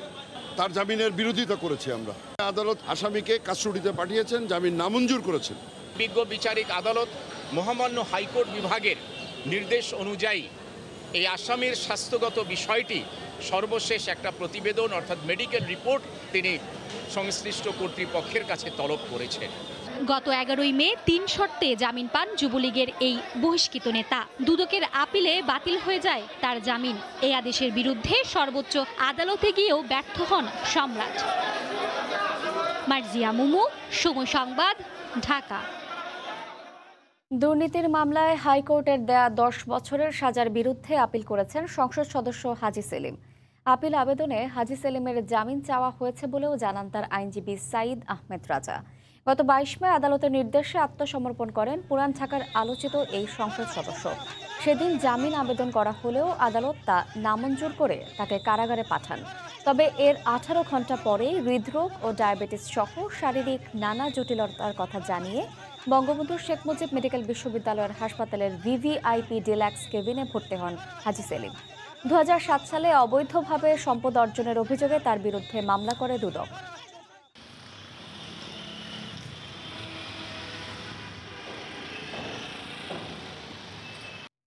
চট্টগ্রাম বন্দরের শেডে 15 বছর ধরে পড়ে থাকা 108টি মূল্যবান গাড়ি বিক্রির জন্য আবারও নিলাম ডাকার সিদ্ধান্ত নিয়েছে কাস্টমস কর্তৃপক্ষ। এর আগে 9 বার নিলাম ডেকে মাত্র 3টি গাড়ি বিক্রি হওয়ায় এবারও নানা জটিলতায় বিক্রির সফলতা নিয়ে সংশয় সৃষ্টি হয়েছে। তবে আর্থিক ক্ষতি এড়াতে বাজার কিংবা ভিত্তি মূল্যের পরিবর্তে বিডারের দেয়া দরেই গাড়িগুলো বিক্রির কথা বলছেন ব্যবসায়ীরা। সাক্ষাৎ টিপুর ক্যামেরায় বিস্তারিত জানাচ্ছেন কমল দে। পর্যটন সুবিধায় গত 12 থেকে 15 বছর আগে আনা এসব মূল্যবান গাড়ি এখনো পড়ে আছে চট্টগ্রাম বন্দরের নিলাম শেড এবং বিভিন্ন কন্টেনারের ভেতরে। বারবার নিলাম ডেকেও কাঙ্ক্ষিত ক্রেতা ও মূল্য না পাওয়ায় গাড়িগুলো বিক্রি হচ্ছে না। এতে অন্তত কয়েকশো কোটি টাকার রাজস্ব আটকে আছে। পাশাপাশি বন্দরের মূল্যবান জায়গাও দখল করে রেখেছে। এই অবস্থায় পুনরায় 108টি গাড়ি নিলামে তোলার সিদ্ধান্ত নিয়েছে চট্টগ্রাম কাস্টম হাউস। কিন্তু নানা জটিলতার কারণে গাড়িগুলো বিক্রি নিয়ে আবারও সংশয়ের সৃষ্টি হয়েছে। বাজার মূল্যের সাথে সামঞ্জস্য রেখে মূল্য নির্ধারণ করে নতুনভাবে টেন্ডারে অন্তর্ভুক্ত করতে হবে। স্বতঃস্ফূর্তভাবে আমরা যারা বিডার আছি তারা ওখানে পার্টিসিপেট করব। বাজার ভ্যালুতে যেটা 2000 মডেলের গাড়ি আপনার যদি 1.5 কোটি টাকা রিজার্ভ ধরেন তাহলে তার এটা বিক্রি হবে না। দীর্ঘ এক যুগের অপেক্ষার পর গত 9 ফেব্রুয়ারি জাঁকজমক করে 3টি গাড়ি বিক্রি করেছিল চট্টগ্রাম কাস্টম হাউস। এর আগে প্রথম দফায় 6 বার এবং পরবর্তী দফায় 2 বার গাড়িগুলো বিক্রির উদ্যোগটিও সফল হতে পারেনি। সবচেয়ে বড় জটিলতা বাণিজ্য মন্ত্রণালয় থেকে ক্লিয়ারেন্স পারমিশন বা সিপি জোগাড় করা। আগে বিডারদেরকে এই সিপি সংগ্রহ করতে গিয়ে ভোগান্তিতে পড়তে হয়। এবার চট্টগ্রাম কাস্টম হাউস নিজেরাই তা নিয়ে রেখেছে। এখন যেহেতু সেই জটিলতা থাকছে না, এবার আমরা সিপি সংগ্রহ করতে পেরেছি, কাজে এবার আমরা কাঙ্ক্ষিত দর পেলে আমরা এগুলো নিলামে বিক্রি করতে সক্ষম হব বলে আশা করছি। এদিকে বছরের পর বছর গাড়িগুলো পড়ে থাকায় অনেক যন্ত্রাংশই নষ্ট হয়ে গেছে। এতে প্রতি নিলামে গাড়িগুলোর দাম কমছে। এই অবস্থায় আর্থিক ক্ষতি এড়িয়ে বিডারদের দরে গাড়িগুলো বিক্রির কথা বলছেন ব্যবসায়ীরা। 5 বছর পরে দেখা যাচ্ছে এগুলা অর্ধেকের চাইতেও বেশি দাম পড়ে গেছে। ভবিষ্যতে যদি লিঙ্গার করা হয় হয়তো এক পর্যায়ে দেখা যাবে গাড়িগুলোর কোনো প্রাইসই পাবে না। আগামী 5 থেকে 9 জুন পর্যন্ত আগ্রহী ক্রেতারা বন্দরের নিলাম শেডে ঢুকে গাড়িগুলো দেখতে পারবেন। 12 এবং 13 জুন দুদিন নিলামপত্র জমা দেওয়ার পর 19 জুন প্রকাশ্যে নিলাম বক্স খোলা হবে। নিলামে বিক্রির তালিকায় রয়েছে 26টি মিৎসুবিশি, 23টি করে মার্সিডিজ বেঞ্জ এবং BMW, 60টি করে ল্যান্ড রোভার ও ল্যান্ড ক্রুজার, 6টি লেক্সাস, 5টি ফোর্ড, 3টি জাগুয়ার এবং 1টি করে দায়ু, হোন্ডা ও CRV। একেবারে নতুন এসব গাড়ির বাজার মূল্য 1 থেকে 3 কোটি টাকা পর্যন্ত। কমল দে, সময় সংবাদ, চট্টগ্রাম। বাড়ল বিদেশ থেকে চিনি, পেঁয়াজ, ফুল, ফল, গাড়িসহ 135টি পণ্যের আমদানি খরচ। এগুলো আমদানিতে নিয়ন্ত্রণ শুল্ক সর্বোচ্চ 20% বাড়িয়েছে সরকার। এনবিআর বলছে দেশীয় শিল্প সুরক্ষা এবং আমদানিতে নিরুৎসাহিত করার মাধ্যমে বৈদেশিক মুদ্রার সংকট মোকাবেলায় এর সিদ্ধান্ত নেওয়া হয়েছে। দেশে বিপুল পরিমাণে উৎপাদন হয় এমন পণ্যসহ বিলাসী ব্যয়বহুল পণ্য আমদানিতে নতুন করে শুল্ক আরোপ করেছে জাতীয় রাজস্ব বোর্ড এনবিআর। নতুন কাঠামো অনুযায়ী নিয়ন্ত্রণ শুল্ক বাড়িয়ে সর্বোচ্চ 20% নির্ধারণ করা হয়েছে, যা এতদিন ছিল 0 থেকে 3%। নতুন এই শুল্ক আরোপে চিনি, পেঁয়াজ, অপরিশোধিত সরিষার তেল, ফুল, ফল, গাড়িসহ নিত্য প্রয়োজনীয় ও বিলাসী 135টি পণ্যের ওপর নিয়ন্ত্রণ শুল্ক আরোপ করা হয়েছে। এতে রাজস্ব বাড়লেও এসব পণ্যের দাম বাড়বে অভ্যন্তরীণ বাজারে। সোমবার থেকেই নতুন এ শুল্ক কার্যকরের বিষয়ে এক প্রজ্ঞাপন জারি করেছে এনবিআর। শুধু তো রাজস্বই না, এছাড়াও তো আরো আপনার ন্যাশনাল ইস্যুজ আছে। এখন এই অবস্থায় আপনার বৈদেশিক মুদ্রাও তো আপনার সাশ্রয় হবে। আমাদের দেশে যে আপনার প্রান্তিক যে ফ্রুটস আছে, চাষিরা লাভবান হবে। অর্থনীতিবিদরা মনে করেন এনবিআর এর এই উদ্যোগে বাজারে কিছুটা প্রভাব পড়লেও বর্তমান প্রেক্ষাপটে সময়োপযোগী। তবে নিত্যপণ্যের চাহিদা পূরণে উৎপাদনে জোর দেওয়ার পরামর্শ তাদের। আমি সরকার এটাকে ইতিবাচক ভাবনা এই জন্যই বলবো, নিত্য প্রয়োজনীয় দ্রব্যতে তো আমাকে সবসময় কিনেই রাখতে হবে।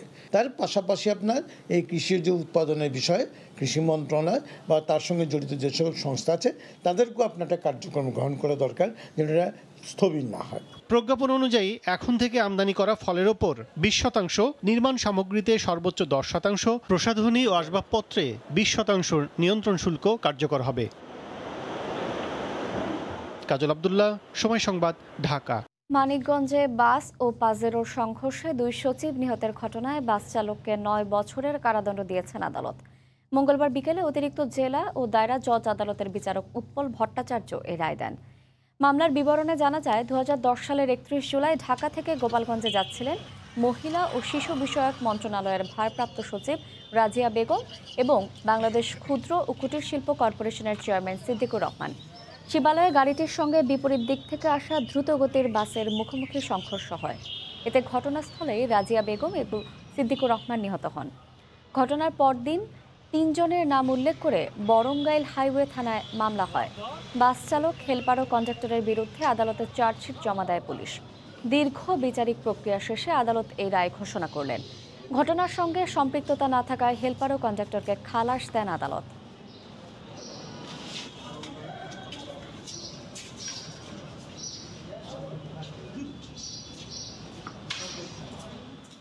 বরিশালের মুলাদি উপজেলায় বিল থেকে যুবকের গলাকাটা লাশ উদ্ধার করেছে পুলিশ। এ ঘটনায় 2 জনকে জিজ্ঞাসাবাদের জন্য আটক করা হয়েছে। পুলিশ জানায়, মঙ্গলবার সকালে স্থানীয়রা খবর দিলে চর কমিশনার গ্রামের বিল থেকে মনির নামে ওই যুবকের মরদেহ উদ্ধার করা হয়। কী কারণে তাকে হত্যা করা হয়েছে তা স্পষ্ট হয়নি। ময়নাতদন্তের জন্য মরদেহ বরিশাল শেরেবাংলা মেডিকেল কলেজ হাসপাতালের মর্গে পাঠানো হয়েছে। মনির মিরগঞ্জ বাস কাউন্টারে টিকিট কাটার কাজ করতেন। হবিগঞ্জে নারীকে ধর্ষণ এবং ভারতে পাচারের মামলার প্রধান আসামিকে গ্রেফতার করা হয়েছে। এ নিয়ে এই মামলায় 4 জন গ্রেফতার হলো। মঙ্গলবার সকালে মৌলভীবাজারের সদরে অভিযান চালিয়ে তাকে গ্রেফতার করে র্যাব 9। পরে হবিগঞ্জের সংবাদ সম্মেলন করে র্যাব জানায়, 3 বছর আগে নবীগঞ্জ উপজেলার বেতাপুর গ্রামের সোহেল মিয়ার সঙ্গে সামাজিক যোগাযোগ মাধ্যমে পরিচয় পাবনার সাথিয়া উপজেলার ওই নারীর। 2021 সালের মার্চ মাসে মেয়েটিকে অবৈধ পথে ভারতের কলকাতায় নিয়ে যান সোহেল। সেখানে আটকে রেখে তাকে ধর্ষণ করেন এবং দেহ ব্যবসায় নামান। 21 মে কৌশলে দেশে ফিরে নির্যাতিতা নিজেই 5 জনকে আসামি করে পাঁচগ্রাম থানায় মামলা করেন। পরদিন 3 আসামিকে গ্রেফতার করা হয়। নারায়ণগঞ্জ জেলা ও দায়রা জজ আদালতে চালু হলো বায়োমেট্রিক পদ্ধতিতে কর্মকর্তা কর্মচারীদের দৈনিক হাজিরা গ্রহণ ব্যবস্থা। মঙ্গলবার সকালে এই পদ্ধতির উদ্বোধন করেন জেলা ও দায়রা জজ মুন্সি মশিয়ার রহমান। এর ফলে সব পর্যায়ের কর্মকর্তা কর্মচারীদের হাজিরা নিশ্চিত হবে বলে মনে করেন তিনি। এদিকে হাজিরা গ্রহণ পদ্ধতির এই আধুনিকায়নে ব্যাপক সাড়া পড়েছে কর্মকর্তা কর্মচারীদের মাঝেও। তারা এই পদ্ধতিকে আনন্দের সঙ্গে গ্রহণ করেন এবং কর্তৃপক্ষকে সাধুবাদ জানান।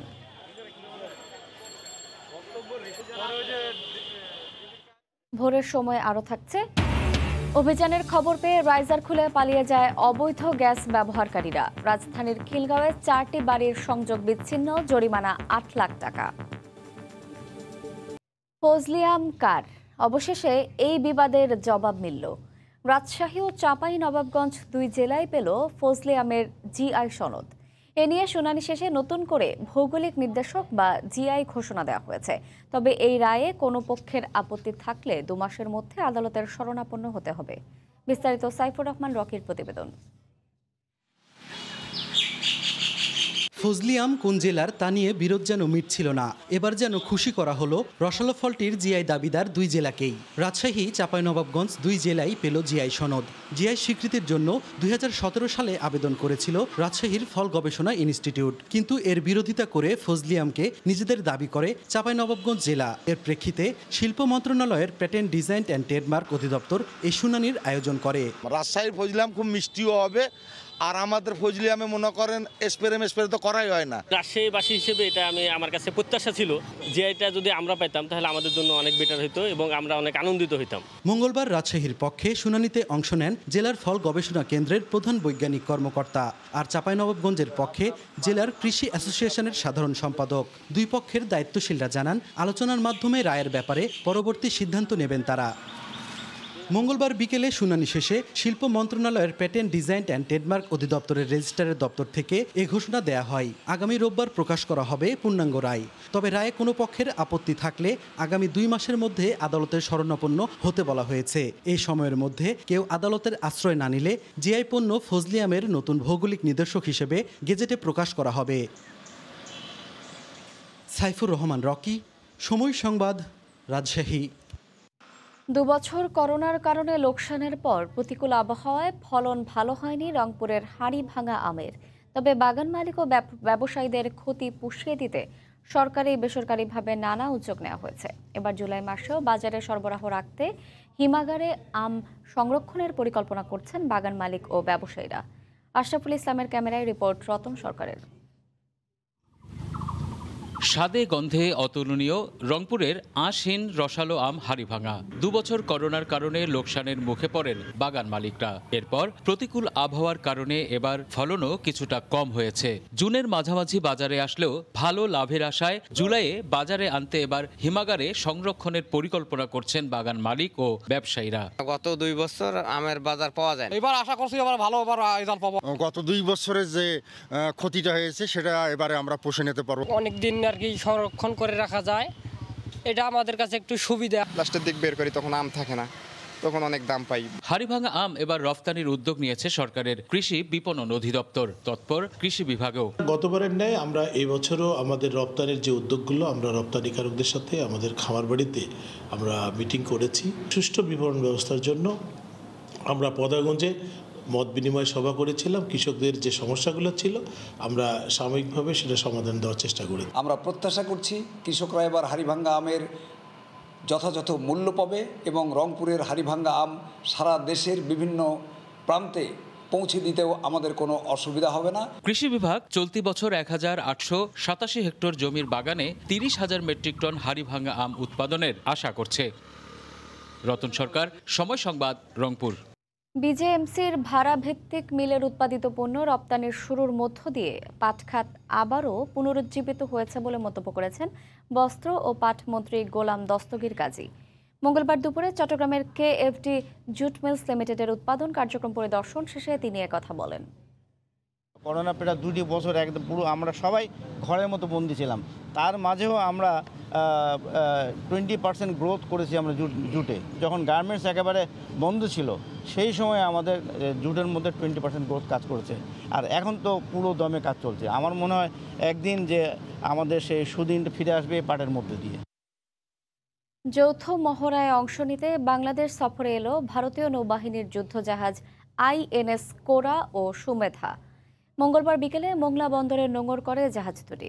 জলসীমায় অপরাধ কমানো সহ বাংলাদেশ ভারত নৌবাহিনীর মধ্যকার সম্পর্ক আরও সুদৃঢ় করবে এই সফর, এমনটাই প্রত্যাশা দুই দেশের নৌ কর্মকর্তাদের। মোংলা থেকে মাহমুদ হাসানের পাঠানো তথ্য ছবিতে প্রতিবেদন।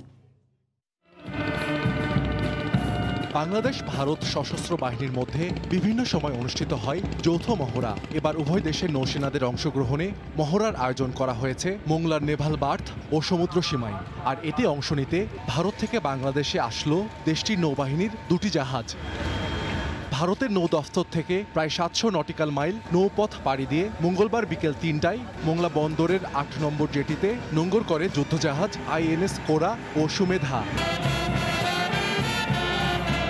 বাংলাদেশ নৌবাহিনীর বাদক দল ভারতীয় নৌসেনাদের অভিবাদন জানায়। খুলনা নৌ অঞ্চলের commander rear admiral Mohammad Anwar হোসেনের পক্ষ থেকে জাহাজ দুটিকে অভ্যর্থনা জানানো হয়। এ সময় ভারতীয় দূতাবাসের প্রতিনিধি সহ বাংলাদেশ নৌবাহিনীর কর্মকর্তারা উপস্থিত ছিলেন। এর আগে সফরকারী জাহাজ দুটি বাংলাদেশের জলসীমায় পৌঁছালে বাংলাদেশ নৌবাহিনীর যুদ্ধজাহাজ আবু উবাইদা ও আলী হায়দার তাদের স্বাগত জানায়। দুই জাহাজে 231 জন নাবিক ও 26 জন কর্মকর্তা আছেন। সফরের অংশ হিসাবে তারা বাংলাদেশ নৌবাহিনীর সঙ্গে যৌথ মহড়ায় অংশ নেবেন। ভারতীয় 2টি জাহাজ পরিদর্শনও করবে বাংলাদেশ নৌবাহিনীর সদস্যরা। 3 দিনের সফর শেষে 26 মে জাহাজ দুটির নিজ দেশে ফেরার কথা রয়েছে। সময় সংবাদ, মোংলা। বাংলাদেশ শ্রীলঙ্কা হবে, বিএনপির এই আস্ফালন কখনোই সত্য হবে না বলে মন্তব্য করেছেন আওয়ামী লীগের প্রেসিডিয়াম সদস্য ইঞ্জিনিয়ার মোশাররফ হোসেন।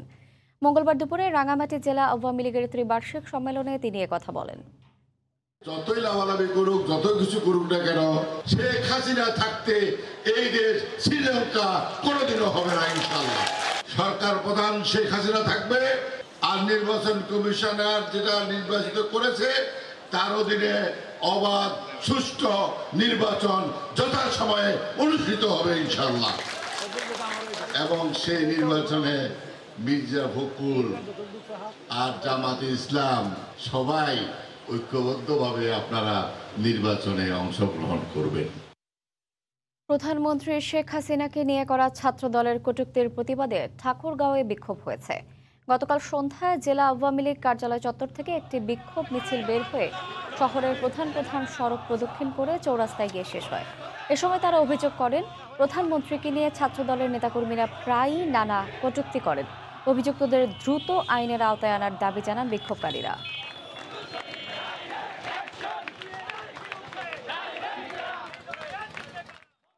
প্রশিক্ষিত জনবল ও নিরাপদ জলযান নৌ নিরাপত্তায় রাখবে অবদান। এই প্রতিপাদ্যে পটুয়াখালী নদীবন্দরে শুরু হলো নৌ নিরাপত্তা সপ্তাহ।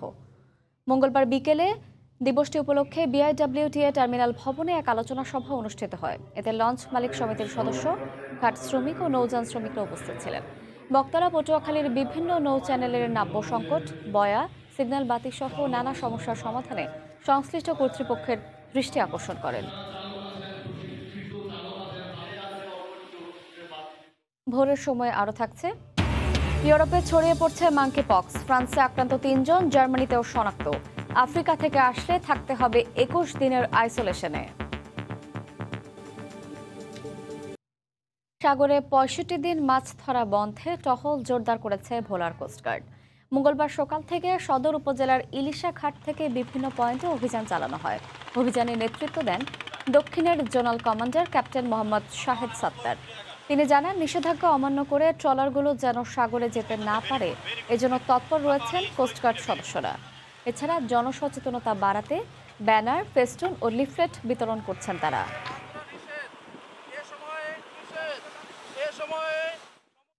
ঢাকা জেলার বৃহত্তর সাভারের পলাশবাড়িতে পাইকারি আড়তে বেড়েছে মাছের দাম। নজরদারির অভাবে খুচরা ক্রেতাদের চড়া দামে মাছ কিনতে হয় বলে অভিযোগ ব্যবসায়ীদের।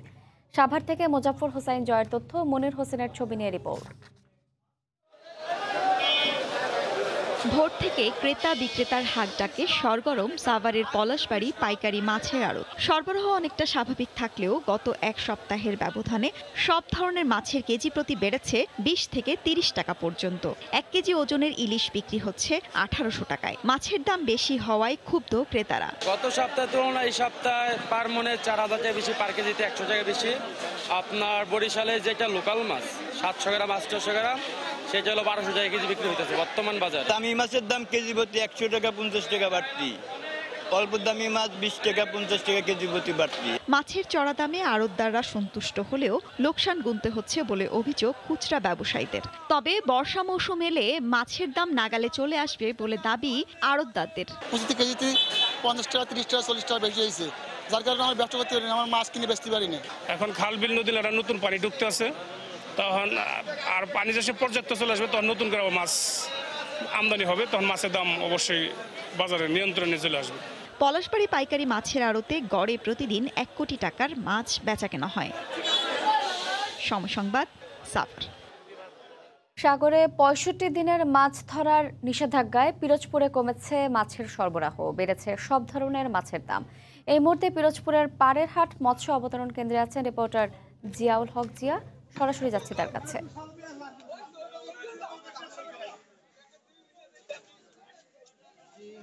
জানেন যে সমুদ্রে ৬৫ দিনের অবরোধ শুরু হয়েছে।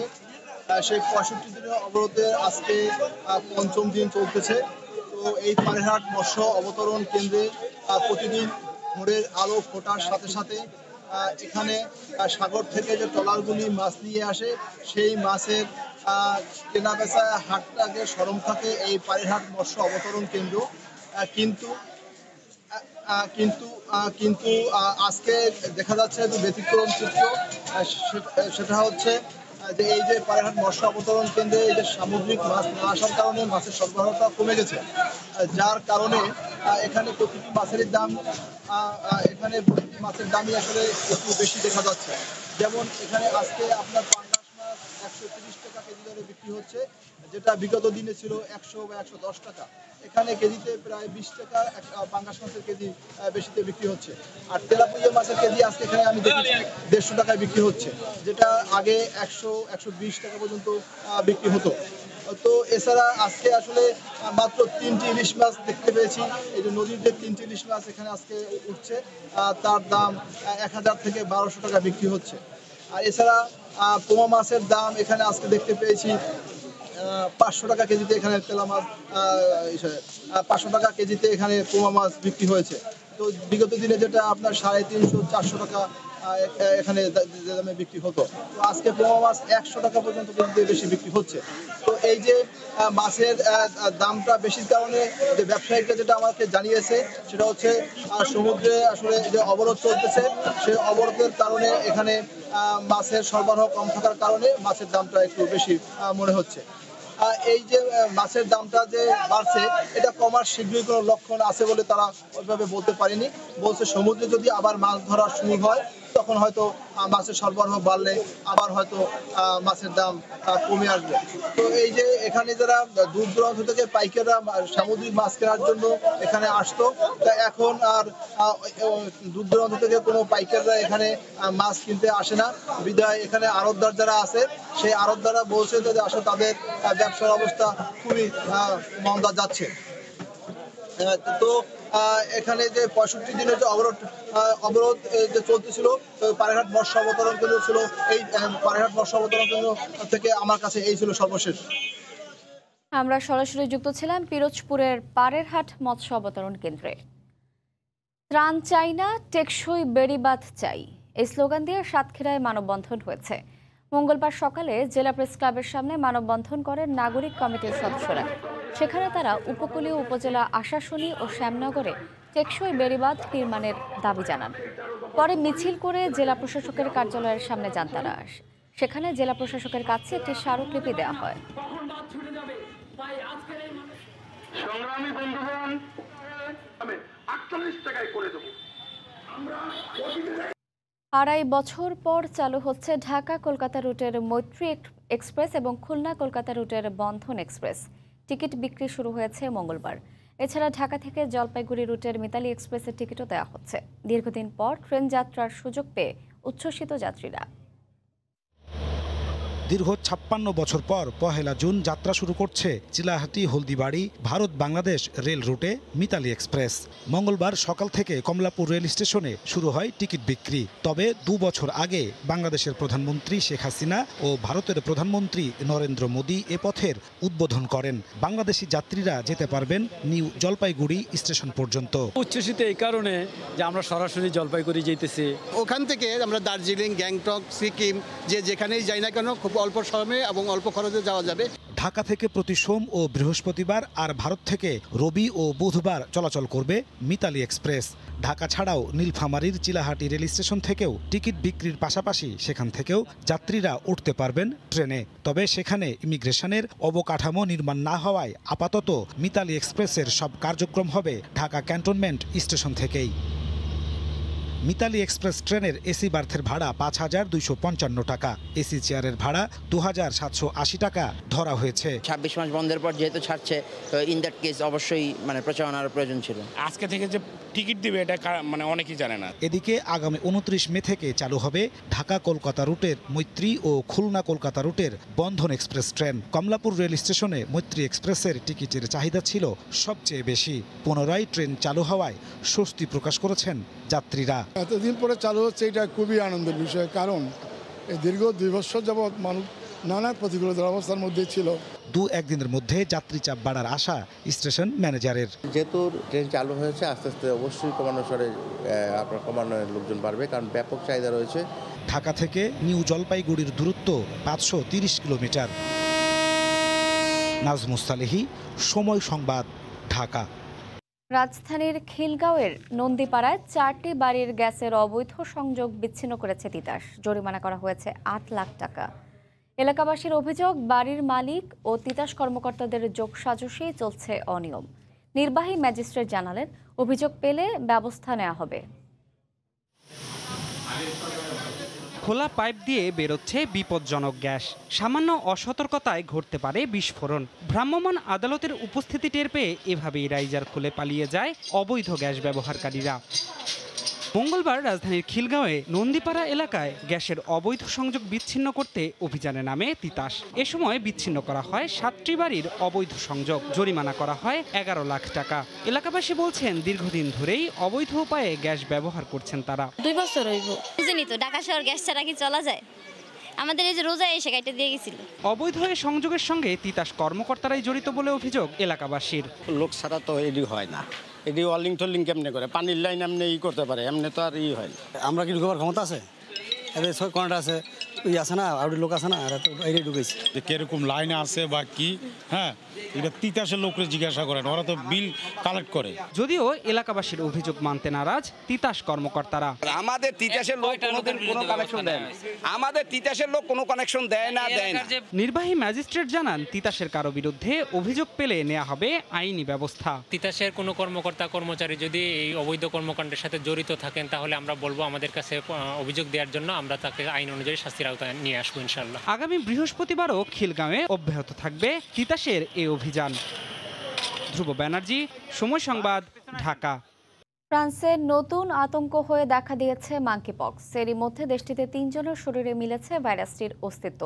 এর সংখ্যা আরও বাড়তে পারে বলে আশঙ্কা করছে দেশটির স্বাস্থ্য বিভাগ। সংক্রমণ নিয়ন্ত্রণে আক্রান্তদের আলাদা করে রাখা হয়েছে। ফ্রান্স থেকে বিস্তারিত জানিয়েছেন মোহাম্মদ লুৎফুর রহমান বাবু। বিশ্বে করোনার প্রাদুর্ভাব যখন চলমান, এমনকি সংক্রমণ বৃদ্ধি পাওয়ায় অনেক দেশেই লকডাউনের মতো কঠিন বিধিনিষেধ আরোপ করতে হচ্ছে, ঠিক তখন নতুন করে আতঙ্কের নাম হয়ে দেখা দিয়েছে মাঙ্কিপক্স ভাইরাস। বিশ্বের দেশে দেশেই প্রতিদিনই আক্রান্ত হচ্ছেন এই ভাইরাসে এমন ব্যক্তিদের খোঁজ পাওয়া যাচ্ছে। ইউরোপের নানা দেশেও খুব দ্রুত ছড়াচ্ছে এই virus. Belgium, Spain, Italy, German, Portugal সহ ফ্রান্সের প্রতিবেশী অনেক দেশগুলোতে এখন প্রতিনিয়ত এই ভাইরাসে আক্রান্ত হচ্ছেন এমন ব্যক্তিদের খোঁজ দিচ্ছে স্বাস্থ্য বিভাগ। ফ্রান্সে গেল 19 মে এই ভাইরাসে আক্রান্ত প্রথম ব্যক্তির খোঁজ পাওয়া যায়, যিনি ইল-দ্য-ফ্রান্সে আক্রান্ত হয়েছিলেন। ফ্রান্সের স্বাস্থ্য বিভাগ জানিয়েছে দেশটিতে এখন পর্যন্ত নতুন এই ভাইরাসে 3 জন আক্রান্ত হয়েছেন, তবে ধারণা করা হচ্ছে এই সংখ্যা আরও বাড়তে পারে। আক্রান্ত ব্যক্তিদের আলাদা করে রাখা হয়েছে এবং তারা কাদের সংস্পর্শে মিশেছিলেন তাও খোঁজ নেওয়া হচ্ছে।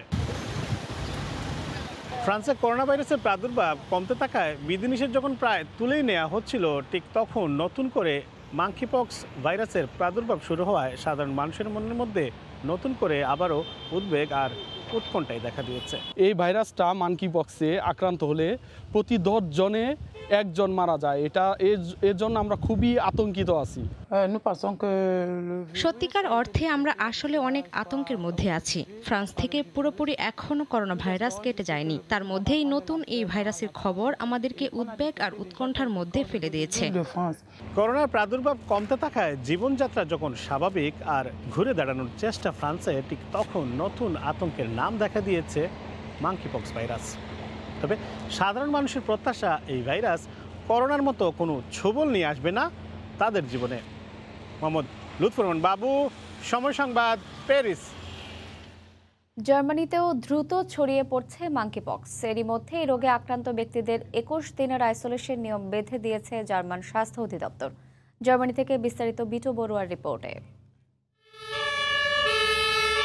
করোনার ধকল কাটিয়ে না উঠতেই নতুন আরেক সংক্রামক রোগের মুখোমুখি জার্মানি। দেশটির 16টি অঙ্গরাজ্যের মধ্যে মিউনিক, জ্যাকসন আনহাল্ট সহ রাজধানী বার্লিনে ইতিমধ্যেই বেশ কয়েকজনের শরীরে মাঙ্কিপক্স শনাক্ত হওয়ার খবর নিশ্চিত করেছে দেশটির স্বাস্থ্য অধিদপ্তর রবার্ট কখ ইনস্টিটিউট। জার্মান সংক্রমণ রোগতত্ত্ব বিশেষজ্ঞরা বলছেন এই রোগ ছড়ায় বিশেষ এক ধরনের ভাইরাসের মাধ্যমে। ইতিমধ্যেই আক্রান্ত হয়েছেন এমন ব্যক্তিরা শরীরে জ্বর, মাথা ও মাংসপেশির ব্যথার পাশাপাশি শরীরে চুলকানির মতো উপসর্গ নিয়ে হাসপাতালে ভর্তি হয়েছেন। আক্রান্তদের শরীরে অনেকটা জলবসন্তের মতো দেখতে ভাইরাসের অস্তিত্ব লক্ষ্য করা যাচ্ছে বলেও জানান জার্মান চিকিৎসকেরা। ইউরোপের অন্যান্য দেশের মতো জার্মানিতেও নতুন এই রোগের সংক্রমণে উদ্বেগ বাড়ছে স্থানীয় সহ প্রবাসীদের মধ্যে। দেখুন, হঠাৎ করে জার্মানির অন্যান্য অঙ্গরাজ্যের মতো বার্লিনেও মাঙ্কিপক্সের সংক্রমণ ছড়িয়ে পড়ার খবর পেয়েছি। আমাদের বিশাল জনগোষ্ঠী নতুন এই রোগের কথা শুনে শঙ্কিত। আশা করছি আমাদের চিকিৎসকরা একটা কিছু করবেনই। আমরা সকলেই আতঙ্কের মধ্যে আছি এবং আমরা সকলেই স্বাস্থ্য সচেতনভাবে চলব এবং যতটুকু পারি নিয়মকানুন মেনে চলব। আফ্রিকার কঙ্গো থেকে আসা মাঙ্কিপক্সের সংক্রমণ ঠেকাতে কমপক্ষে 3 সপ্তাহের কোয়ারেন্টাইন বা আইসোলেশনে থাকার পরামর্শ দিয়েছেন জার্মান স্বাস্থ্যমন্ত্রী কার্ল লাউটারবাখ। মঙ্গলবার জরুরি এক সংবাদ সম্মেলনে ভাইরাসটি ঠেকাতে মার্কিন যুক্তরাষ্ট্র থেকে প্রাথমিকভাবে 40,000 ইমবানেক্স টিকা কেনার বিষয়টিও সাংবাদিকদের জানান তিনি। তবে মাঙ্কিপক্সকে এখনও মহামারী বলতে নারাজ এই জার্মান মন্ত্রী। করোনার পর জার্মানি সহ পুরো ইউরোপে বিরল রোগ মাঙ্কিপক্স ছড়িয়ে পড়ায় শঙ্কা বাড়ছে সাধারণ মানুষের মনে। তবে এই রোগ কতটা ভয়ঙ্কর কিংবা মহামারী আকার ধারণ করতে পারে সে নিয়ে ইতিমধ্যেই গবেষণা শুরু করেছেন জার্মান ভাইরোলজিস্টরা। জার্মানি থেকে বিটু বড়ুয়া, সময় সংবাদ। ইউক্রেন যুদ্ধের জেরে পশ্চিমা দেশগুলোর সর্বাত্মক অবরোধের মধ্যে 2022 সালে সবচেয়ে শক্তিশালী মুদ্রার শীর্ষে উঠে এসেছে রাশিয়ার রুবল। এদিকে পুতিনের তেল ও গ্যাসের মূল্য রুবলে পরিশোধের নির্দেশ। অন্যদিকে বাড়তি দামেই তেল ও গ্যাস কিনতে হচ্ছে ইউরোপীয় দেশগুলোকে। বিশ্লেষকদের মতে এই অর্জন অনেকটাই বিস্ময়কর। 2022 সালে যেসব মুদ্রা সবচেয়ে শক্তিশালী হয়েছে তাদের মধ্যে শীর্ষে রাশিয়ার মুদ্রা রুবল। গত এক বছরে ডলারের বিপরীতে 30% শক্তিশালী হয়েছে রুশ মুদ্রা। ইউক্রেন যুদ্ধের জেরে পশ্চিমা দেশগুলোর সর্বাত্মক অবরোধের মধ্যে রুবলের এই অর্জন অনেকটাই বিস্ময়কর। ইউক্রেনে রাশিয়ার বিরুদ্ধে সরাসরি যুদ্ধে না নেমে অর্থনৈতিকভাবে রাশিয়াকে পঙ্গু করার পরিকল্পনা আঁটে পশ্চিমা বিশ্ব। মস্কোর উপর আরোপ করা হয় সর্বাত্মক অর্থনৈতিক অবরোধ। পাশাপাশি রাশিয়ার আর্থিক খাত ধসিয়ে দিতে রুশ মুদ্রা রুবলকে টার্গেট করা হয়। এর জন্য প্রথমে আন্তর্জাতিক ব্যাংকিং চ্যানেল সুইফট থেকে বের করে দেওয়া হয় রাশিয়ার ব্যাংকগুলোকে। ফলে আন্তর্জাতিক লেনদেনে প্রায় একঘরে হয়ে পড়ে রুবল। এসবের ধাক্কায় সাময়িকভাবে কিছুটা বেসামাল হয়ে পড়ে মস্কো। এক পর্যায়ে ডলারের বিপরীতে অস্বাভাবিক নেমে যায় রুবলের মান। এ সময় ঠাট্টা করে রুবলকে রাবল হিসেবে অভিহিত করেন মার্কিন প্রেসিডেন্ট জো বাইডেন। কিন্তু পশ্চিমাদের বিরুদ্ধে ভ্লাদিমির পুতিনের পাল্টা চালে ফের হারানো শক্তি ফিরে পেতে শুরু করে রুবল। পশ্চিমা দেশগুলোর প্রতি রুবলে তেল ও গ্যাসের মূল্য পরিশোধের শর্ত জারি করেন রাশিয়ার প্রেসিডেন্ট। তেল ও গ্যাসের মূল্য পরিশোধ করতে এখন প্রতিদিনই বিপুল পরিমাণ রুবল কিনতে হচ্ছে পশ্চিমা জ্বালানি কোম্পানিগুলোকে। পাশাপাশি পশ্চিমাদের জ্বালানি নিষেধাজ্ঞাও সাপে বড় হয়েছে মস্কোর জন্য। এতে তেল ও গ্যাসের দাম বেড়ে যাওয়ায় বাড়তি দামেই তা কিনতে হচ্ছে ইউরোপীয় দেশগুলোকে। এছাড়া ইউক্রেন যুদ্ধের পর সুদের হার বাড়িয়ে 20% করে রাশিয়ার কেন্দ্রীয় ব্যাংক। ফলে রাশিয়ান নাগরিকরা উল্টো তাদের হাতে থাকা ডলার ও ইউরো বিক্রি করে রুশ ব্যাংকে টাকা রাখতে শুরু করেন। পাশাপাশি রপ্তানি আয়ের 80%কে রুবলে রূপান্তরিত করতে রপ্তানিকারকদের বাধ্য করে মস্কো। এছাড়া $5,000 বেশি মুদ্রা দেশের বাইরে পাঠানোর উপরও বিধিনিষেধ আরোপ করা হয়। এ বিষয়গুলোও ব্যাপক প্রভাব ফেলে রুবলকে শক্তিশালী করতে। গত 7 বছরের মধ্যে বর্তমানে ডলারের বিপরীতে সবচেয়ে শক্তিশালী অবস্থানে রুবল। বর্তমানে 57 রুবলে পাওয়া যাচ্ছে $1। অথচ ইউক্রেন যুদ্ধ শুরুর পর এক পর্যায়ে তা নেমে গিয়েছিল 143 রুবলে। এভাবে অল্প দিনের ব্যবধানে ডলারের বিপরীতে রুবলের 143 থেকে 57তে উঠে আসার বিষয়টিকে বিস্ময়কর বলছেন বিশ্লেষকরা। রাইসুল ইসলাম, সময় সংবাদ। অর্থনৈতিকভাবে বিপর্যস্ত শ্রীলঙ্কায় জ্বালানি তেলের সংকট আরও তীব্র আকার ধারণ করেছে। পাম্পে ঘন্টার পর ঘন্টা অপেক্ষা করেও মিলছে না তেল। জ্বালানির ব্যবহার কমাতে বাড়িতে বসে কাজ করার আহ্বান জানিয়েছে সরকার। জ্বালানি তেলের পাশাপাশি হাসপাতালগুলোতে সংকট দেখা দিয়েছে জরুরি ওষুধের।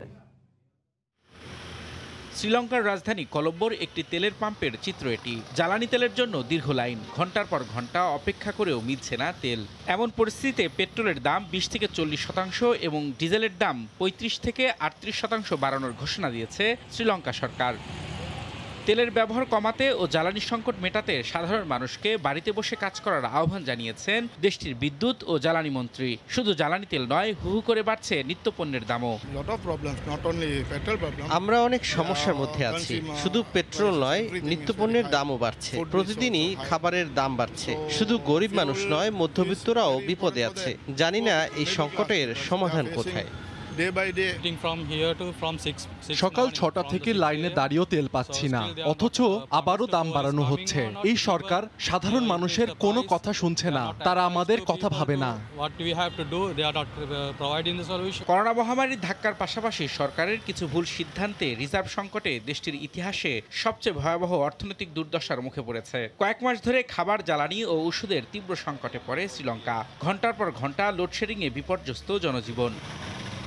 অর্থনৈতিক সংকট মোকাবেলায় সরকারের ভূমিকার প্রতিবাদে 1 মাসের বেশি সময় ধরে চলা বিক্ষোভ সম্প্রতি সহিংস হয়ে ওঠে। তীব্র আন্দোলনের মুখে পদত্যাগে বাধ্য হন প্রধানমন্ত্রী মাহিন্দা রাজাপাকসে। পরিস্থিতি মোকাবেলায় রনিল বিক্রমসিংহে প্রধানমন্ত্রীর দায়িত্ব নিলেও পরিস্থিতির কোনো পরিবর্তন হয়নি। রবিউল ইসলাম আওলাদ, সময় সংবাদ। জলবায়ু পরিবর্তনের বিরূপ প্রভাবে তীব্র দাবদাহের কবলে ভারত ও পাকিস্তান। পরিস্থিতির আরও অবনতি হতে পারে বলে সতর্কতা জারি করেছে ওয়ার্ল্ড ওয়েদার অ্যাট্রিবিউশন গ্রুপ। দীর্ঘদিন গবেষণার পরে জরিপ প্রকাশ করেছেন বিজ্ঞানীরা। বিশ্বে হু হু করে বাড়ছে তাপমাত্রা। সবচেয়ে বেশি বিপাকে পড়েছে ভারত ও পাকিস্তান। এবছর হুট করেই দেশ দুটিতে তাপমাত্রা আগের সব রেকর্ড ভেঙে ফেলে। কিছু কিছু অঞ্চলে তাপমাত্রা 45 থেকে 46 ডিগ্রিতে পৌঁছায়। এই অবস্থায় লোডশেডিংয়ে চরম ভোগান্তিতে পড়েছেন সাধারণ মানুষ। লাইট नहीं होती घर पे, पानी 1-2 दिन में आता जी, इसके कारण घर में सब्जी वब्जी सब खराब होती है फ्रिज में की। এবছর ভারত ও পাকিস্তানে রেকর্ড দাবদাহের পাশাপাশি লোডশেডিং এর কবলে পড়েন দেশ দুটির কয়েক লাখ মানুষ। এতে অনেকে অসুস্থ হয়ে হাসপাতালে ভর্তি হয়েছেন। এছাড়া এখন পর্যন্ত দেশ দুটিতে 90 জনেরও বেশি মানুষ মারা গেছে বলে জানিয়েছে গণমাধ্যম। হঠাৎ বৈশ্বিক উষ্ণতা বাড়তে থাকার সঠিক কারণ জানতে গবেষণা চালিয়ে আসছিল বিজ্ঞানীরা। এরই ধারাবাহিকতায় এক জরিপ প্রকাশ করল ওয়ার্ল্ড ওয়েদার অ্যাট্রিবিউশন গ্রুপ। সাম্প্রতিক সময়ে জলবায়ু পরিবর্তনের প্রভাবে দাবদাহের মাত্রা 30 গুণ বেড়ে গেছে। এ পরিস্থিতি চলতে থাকলে বিশ্ব খুব শিগগিরই মারাত্মক হুমকির মুখে পড়বে বলেও সতর্ক করে সংস্থাটি। আফরিন মৌ, সময় সংবাদ। সংযুক্ত আরব আমিরাতের আজমানে বাংলাদেশি ব্যবসায়ীদের অবস্থান সুসংহত করতে বাংলাদেশ বিজনেস কাউন্সিল গঠনের উদ্যোগ নেওয়া হয়েছে। দুবাই বাংলাদেশ বিজনেস কাউন্সিলের আওতায় এ সংগঠন পরিচালিত হবে। দুবাই থেকে শিবলিয়া সাদিকের রিপোর্ট। সাম্প্রতিক সময়ে বাংলাদেশি ব্যবসায়ীরা সংযুক্ত আরব আমিরাতে ব্যাপকভাবে বিনিয়োগ করছে। করোনা পরবর্তী সময়ে এই বিনিয়োগ বেড়েছে আরও কয়েক গুণ। এবার এসব বিনিয়োগকারীর ঝুঁকি কমানোর উদ্যোগ নিয়েছে বাংলাদেশ বিজনেস কাউন্সিল দুবাই। উত্তর আমিরাতের বিভিন্ন প্রদেশের বিজনেস কাউন্সিল গঠনের মাধ্যমে বাংলাদেশি ব্যবসায়ীদের অবস্থান আরও সুসংহত করার পদক্ষেপ নিয়েছে সংগঠনটি। ইনশাআল্লাহ অতি শীঘ্রই শারজা, রাসেল খামা, ফুজিরা, উমুলগঞ্জ প্রত্যেকটা স্টেটে একটা ব্রাঞ্চ দিব।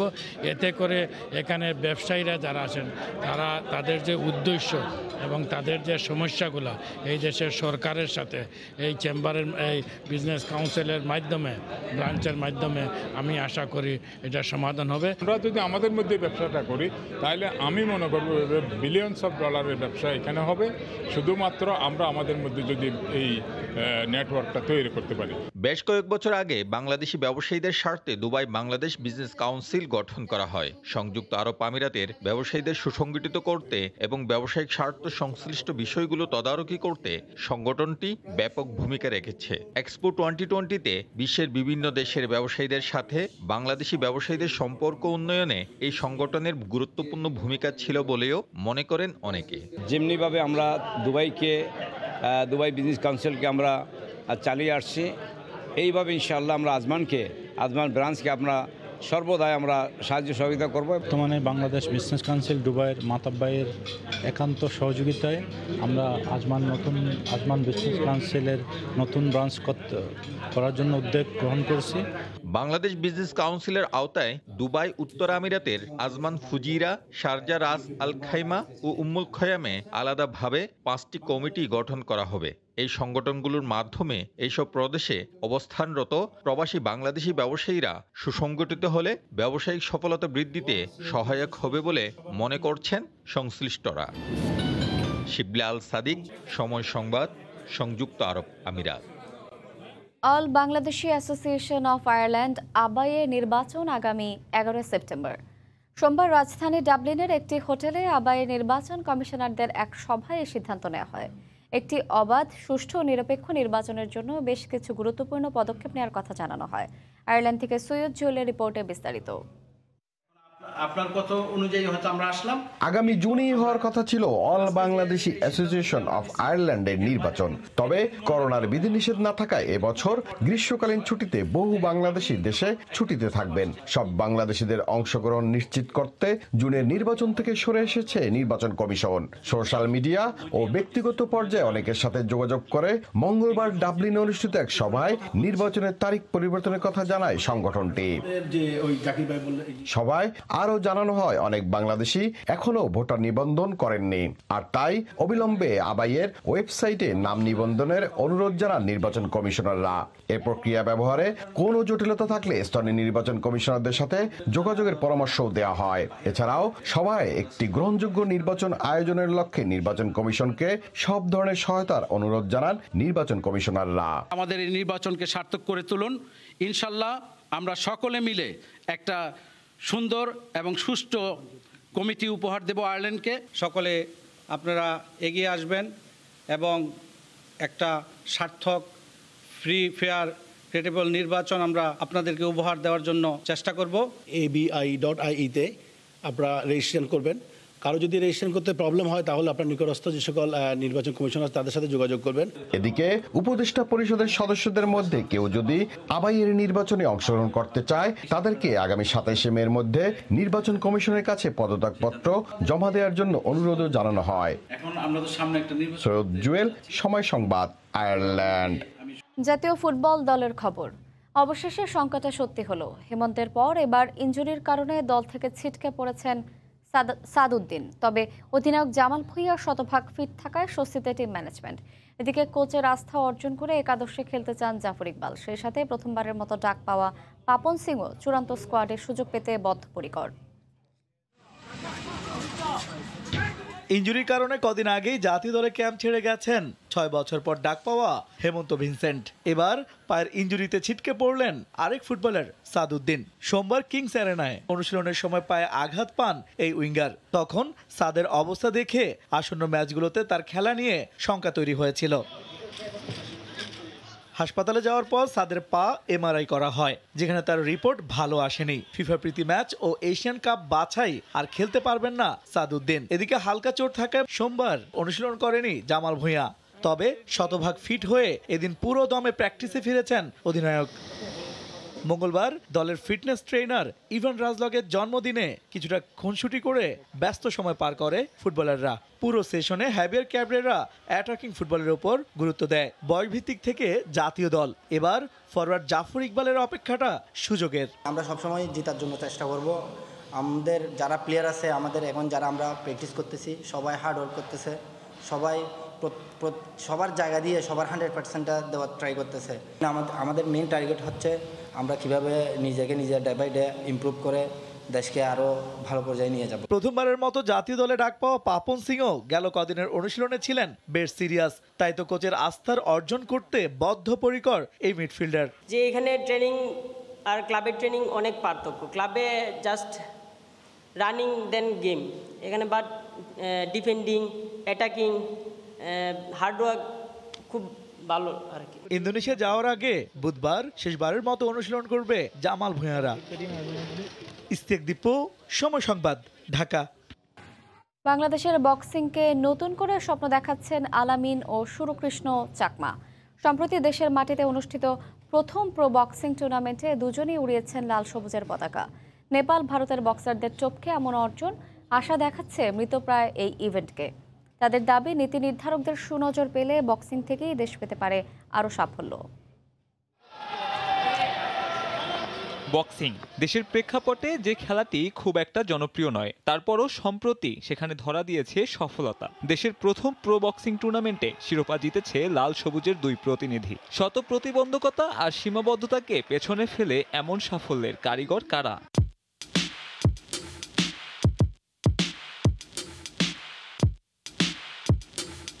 মোহাম্মদ আলামিন 66 কেজি ওয়াল্টার ওয়েট ইভেন্টে হারিয়ে দেন নেপালের ভারত চাঁদকে। বাংলাদেশ গেমসে স্বর্ণজয়ী এই বক্সার স্বপ্ন দেখেন পর্যাপ্ত সহযোগিতা পেলে বদলে যেতে পারে দেশের বক্সিং।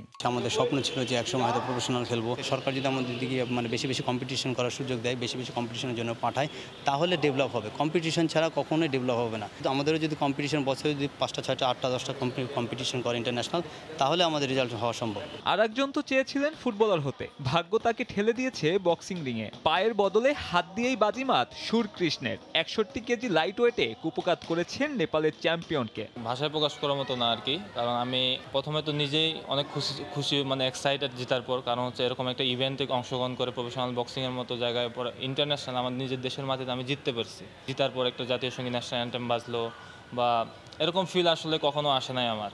ফেডারেশনের অন্তর্কুণ্ডলে ক্যারিয়ারের বেশ একটা সময় নষ্ট হয়েছে সুরকৃষ্ণের। সেখান থেকে ঘুরে দাঁড়িয়ে প্রস্তুতি সারছেন আসন্ন কমনওয়েলথ গেমসের জন্য। তবে এই বক্সার মনে করিয়ে দিলেন মুদ্রার উল্টো পিঠটাকেও। দেশের থেকে আমরা ওরকম কিছু সুযোগ সুবিধা পাই না।